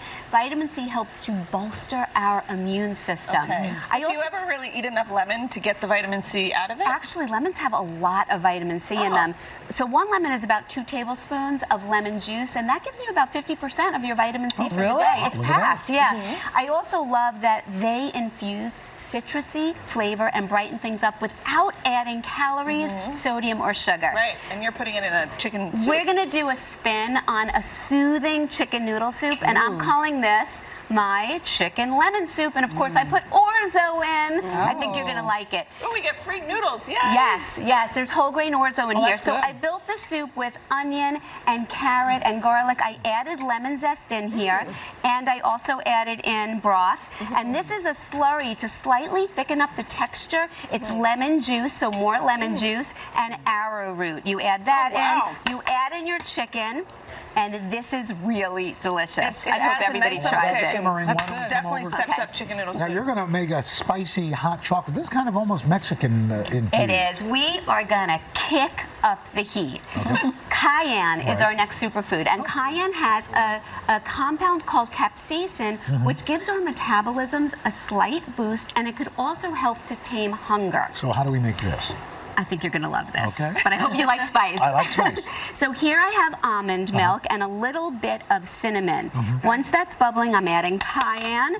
Then I'm adding some vanilla extract and semi-sweet or dark chocolate chips. You melt this all up, and you got to try this, guys. And then you have your spicy hot cocoa. I'm going to put a little bit of whipped cream.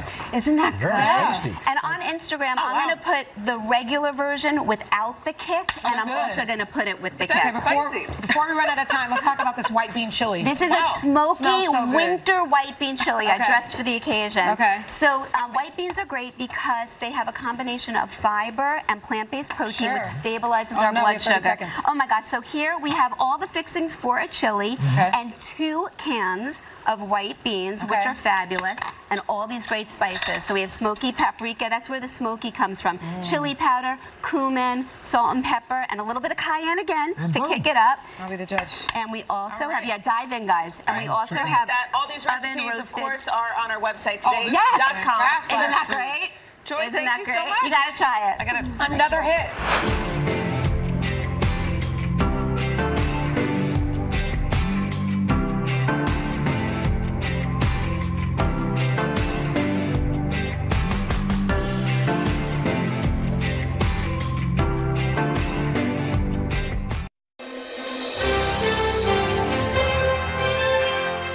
Cooking up a fantastic pasta dish with assistant managing editor of the New York Times and founder of New York Times Cooking, Sam Sifton. And he is gearing up for the New York Times Food Festival. It's coming back October the 8th. I'm so excited. Sam's going to be moderating a special panel with the cast and crew of the FX hit show The Bear. So we decided to make a spin on a family-style meal from the show with Sam's amatriciana on the fly, which is from the show. But what I love about your column, you talk about this concept, and this is what we're going to do. It's a no recipe. That's right. What do you mean? What I mean by that is you don't have to follow the rules all the time. You just have to kind of start with a prompt and get going. And I provide the prompt. And then you make it however you like it. So you ad lib. Yeah, ad lib. Okay, so what are we starting with? Yeah, absolutely, especially if it's bacon. This is bear adjacent. This is not bear cooking. I'm not Carmy. This is bear adjacent. So we've got some slab bacon here that I chopped up for that little tease, and we're going to get it into a pan with some olive oil, and we're just going to let that get going and render some fat. About how much bacon? I like a lot of bacon. I do Is too. that enough bacon? Yes, a lot of bacon work for is you? good. So a lot of bacon going. And we're just going to let that render. Okay. And if you don't use bacon, is there something? Well, traditionally it was made with guanciale, the hog jowl bacon, but I've done it with salami, I've done it with pepperoni, any cured meat, right? So we got that going. Next, we're going to get some onions. Okay.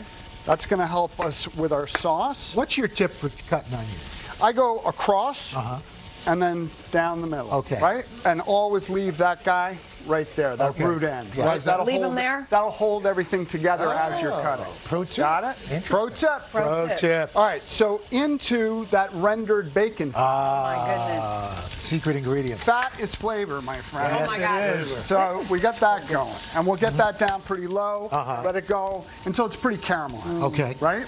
Now we're going to build the sauce out. We've got some canned chopped tomatoes, which are going to go in there. If you've had some like a good harvest of garden tomatoes, could you use fresh? You definitely could do that, but I like those garden tomatoes raw. You know, Yeah. want like a bruschetta or something, salad. A tomato watermelon salad, that's always delicious. So this guy goes and goes and goes and goes and builds up flavor. We've made some pasta. Okay. I've added some butter to that pasta. Okay. Why? Why? Because flavor. Flavor. I'm like, that's why Exactly. this is so good. Right. Because you You didn't gotta share pay the- attention. You know, you really want to get some nice plushness. And it's only like 5 ingredients, too. It's nothing. But it tastes so, It's so nothing. layered. And is there any pasta you could use? Or Yeah, you could use a bucatini if you can find any, or a spaghetti, or you could do this with shells and have a pretty good time. So we get that going around, Right. and then what we're going to do when we're done and we're happy with it is hit it with some pecorino romano, Pecorino Romano. more flavor, more Try flavor, this. some red pepper flakes, Okay. and some chopped parsley I wonder. because it's beautiful. Did you add the pasta water to that as well? I'll add a little bit of pasta water in there just to loosen things up if it gets tight. It's delicious. Hey, Sam, talk to us about the festival coming up. Oh, yeah. We're really excited. We started the festival a couple of years ago. We missed a year or two because of the pandemic, and now we're back in Damrush Park in Lincoln Center. We're going to have a ton of great chefs coming in. We sold out tickets in the first tranche, but we're putting a new set on September 22nd for sale. And then for those who can't make it to New York, we're going out on the road with some of our, with Melissa Clark and others, some of our best chefs. And we're going to cook with some of America's greatest chefs on the road. And you can cook at home with cooking kits from the New York Times store. That's awesome. All right. Al always raves about recipes from the New York Times. It's the thing that I go to all the time, right after Today Food. Fair enough. But New York Times Cooking, we're giving you a run for the money. It is fantastic. Sam Sifton, always love when you're here. Thanks so much. Good.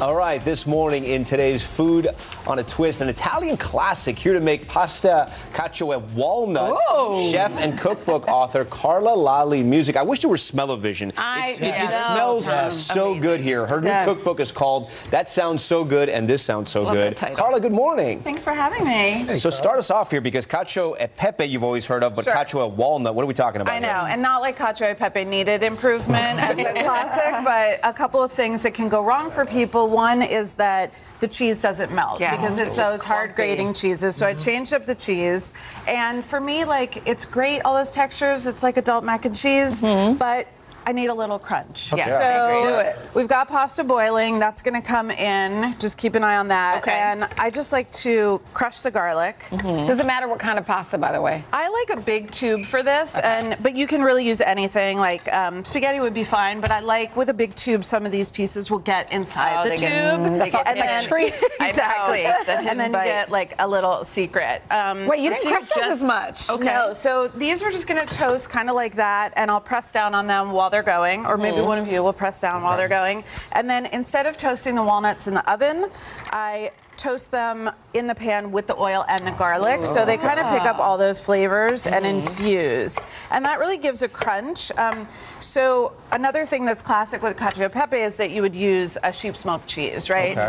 Pecorino or Pecorino and Parm. But what can happen is those cheeses, like, they like to clump up when they're melting. So frustrating. So I have a fettuccine Alfredo recipe that is great, but it's very similar. The cheese clumps up on people. So for this, that was really in my mind, and I wanted to solve for it. So instead of using Pecorino, I switched it to Manchego. Oh, we went to Spain. We went to Spain. So a little bit with the walnuts and the Manchego goes like, now we're on a European siesta. We're just going across. Could you use another nut other than walnut? Totally. So my book has spinach for every single recipe. So you could use pecans, you could use almonds, you could use cashews, you could really use whatever you want as long as it's got crunch, even pistachios. So importantly here, why don't you grate or crack a lot of pepper in there, because the pepe is the pepper. And without that, like, it's not cacio e pepe, it's not cacio e walnut. And also putting, more. Putting the pepper in. What kind of oil you said you used? Extra virgin olive oil. And why is the pasta water so important? So pasta water is really important because the oil and the pasta themselves with the cheese, things will melt, but they're never going to get creamy. So you really need that water. So let's see, how is our pasta? It's not quite done yet. Not quite done. I don't know if we have time to wait Drop for it to one finish. in here, let's see. All right. So with the pasta water, the kind of brilliant thing that happens is it creates this like available liquid for the cheese to melt into. So fat, like any emulsion, fat and water, like they need both to be there in order to make something creamy. How much water, by the way? Pretty good. Good? Yeah, if you want to do that. Calvin's my noodle tester at home. That's kind of Scooby-Doo. Yeah, totally. I mean, I feel like the water part is all a feel. It is. Yeah, I don't know. I usually scoop out, and using the measuring cup, you can take out a cup or a cup and a half, but something nice about using a strainer is that you don't dump the water first. So you kind of, if you need to go back, you can.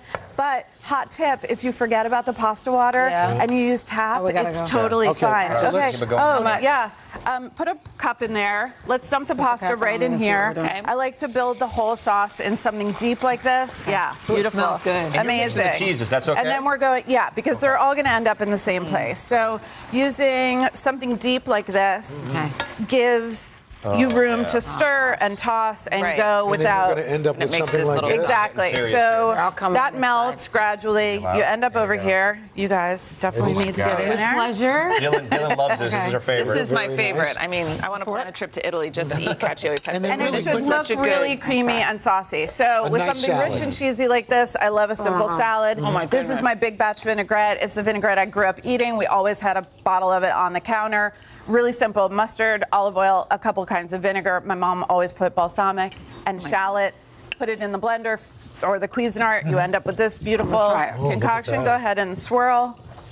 And it's creamy. You can keep it in the fridge. And then it's not a big deal to make a salad because your dressing is already done. How long will this last in the fridge? Many weeks in the fridge. For sure, 100%. I would say, as a fan of cacio e pepe, this has definitely taken it up a notch. Amazing. It's that little bit of crunch and the crunch and the toastiness in the walnuts. Yeah. It's like what it needed. Plus garlic. We What always kind love of wine garlic. would you recommend with this? Because actually something white and bright, like a Friuli or something like that. Okay. Carla, thanks so much for stopping by. pleasure. Be sure to check out her new cookbook. That sounds so good. Trust me, it is. For these recipes and more, head to today.com/food.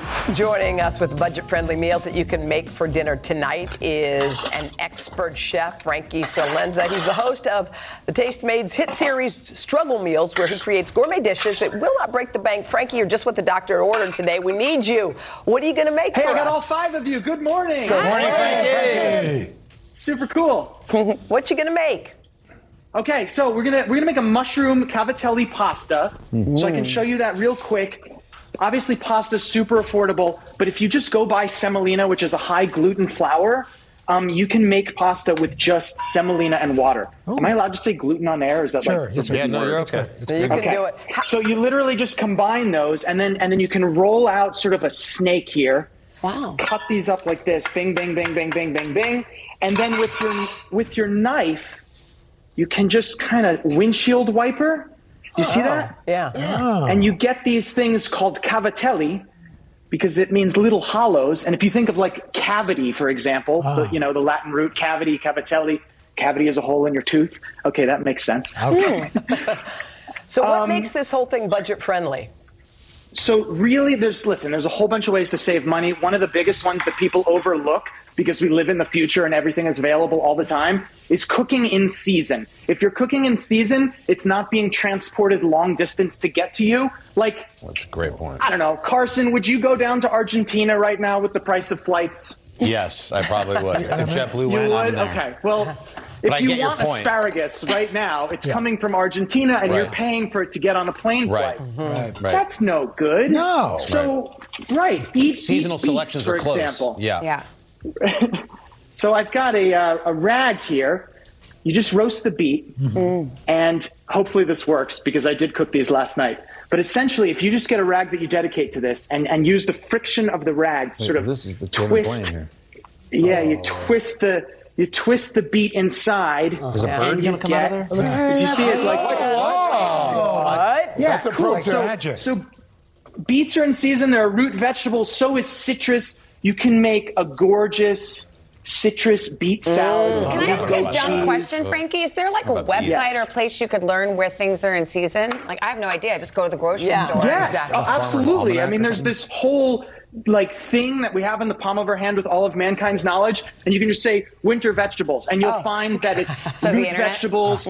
Yeah, exactly. Cruciferous vegetables, I deserved root it. vegetables, You're right. citrus, mushrooms. I'm sorry, I didn't mean to be. No, I deserve that. sassy there. It was dumb. I told you it was dumb. Okay. We'll go back. Frank, So, where so does that's the mushroom a come beet in? salad. Go ahead. Where's the mushroom come in on the pasta? Different dish. So we've got our mushroom here. I cooked them naked in the pan. Got it. And then I added some fat after. It's sort of counterintuitive. You want to dehydrate a mushroom so that then you can infuse it with fat, which is flavor. So I cooked it naked in the pan. They shriveled up. Water came out. Threw the butter and or olive oil in there. Yum. And now we've got this mushroom. Okay, so there's mushroom. Yum. Cavatelli. That's the thing. The mushrooms You go know? into the cavities. And you're saying Yeah, making see- your homemade pasta, that was a good budget move too, right? It's a good budget move. Pasta's pretty affordable anyway, to be honest with you. So, if you want to use a boxed pasta, the thing is to just pair it with in-season ingredients. I wanna eat It's that. not a problem at all. Hey, Frankie, does homemade pasta, does it change the cooking time? Yeah, it's a lot faster. So I put these in right at the start of the segment. They've got a self-timer built in. They float to the top when they're done. Oh. If you see it, it takes Frankie, between Frankie, 2 and 3 minutes. You're an That's A-plus delicious. guest. We want to say thank you. You're great. You can find this recipe at today.com/food, and you catch Frankie's show. Check it out. It's called Struggle Meals. It's Thursdays on Tastemade. Thank you, Frankie. Make that in person next time, Frankie. Come back, Frankie.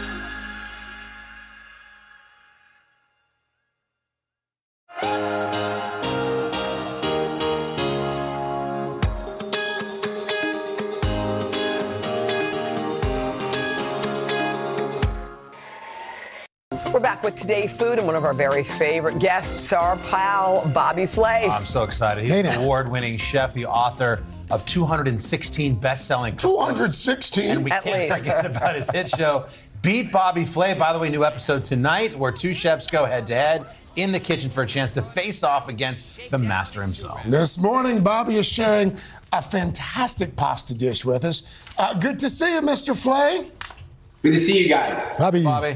Thanks for waking up early. What are we cooking, honey?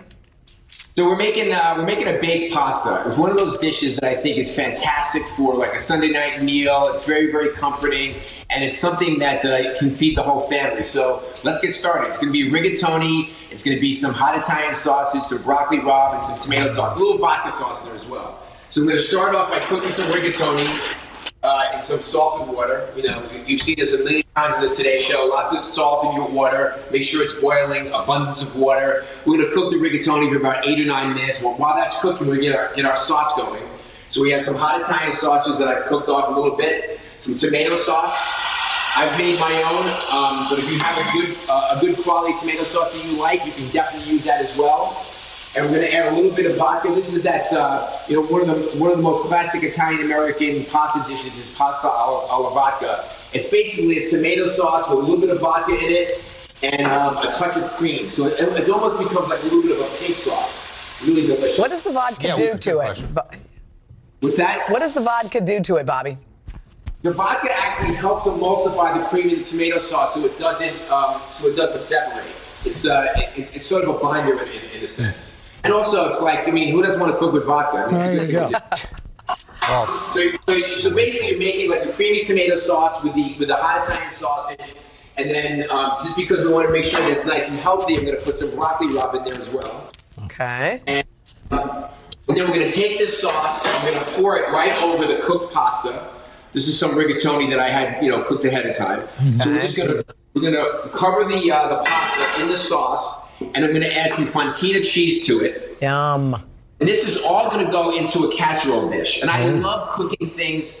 I call it oven to table, where you create something in the kitchen, you put it in an earthenware or some sort of oven-proof dish like this one. So, Bobby, did you cook that pasta al dente because it's going to be cooking longer in the oven?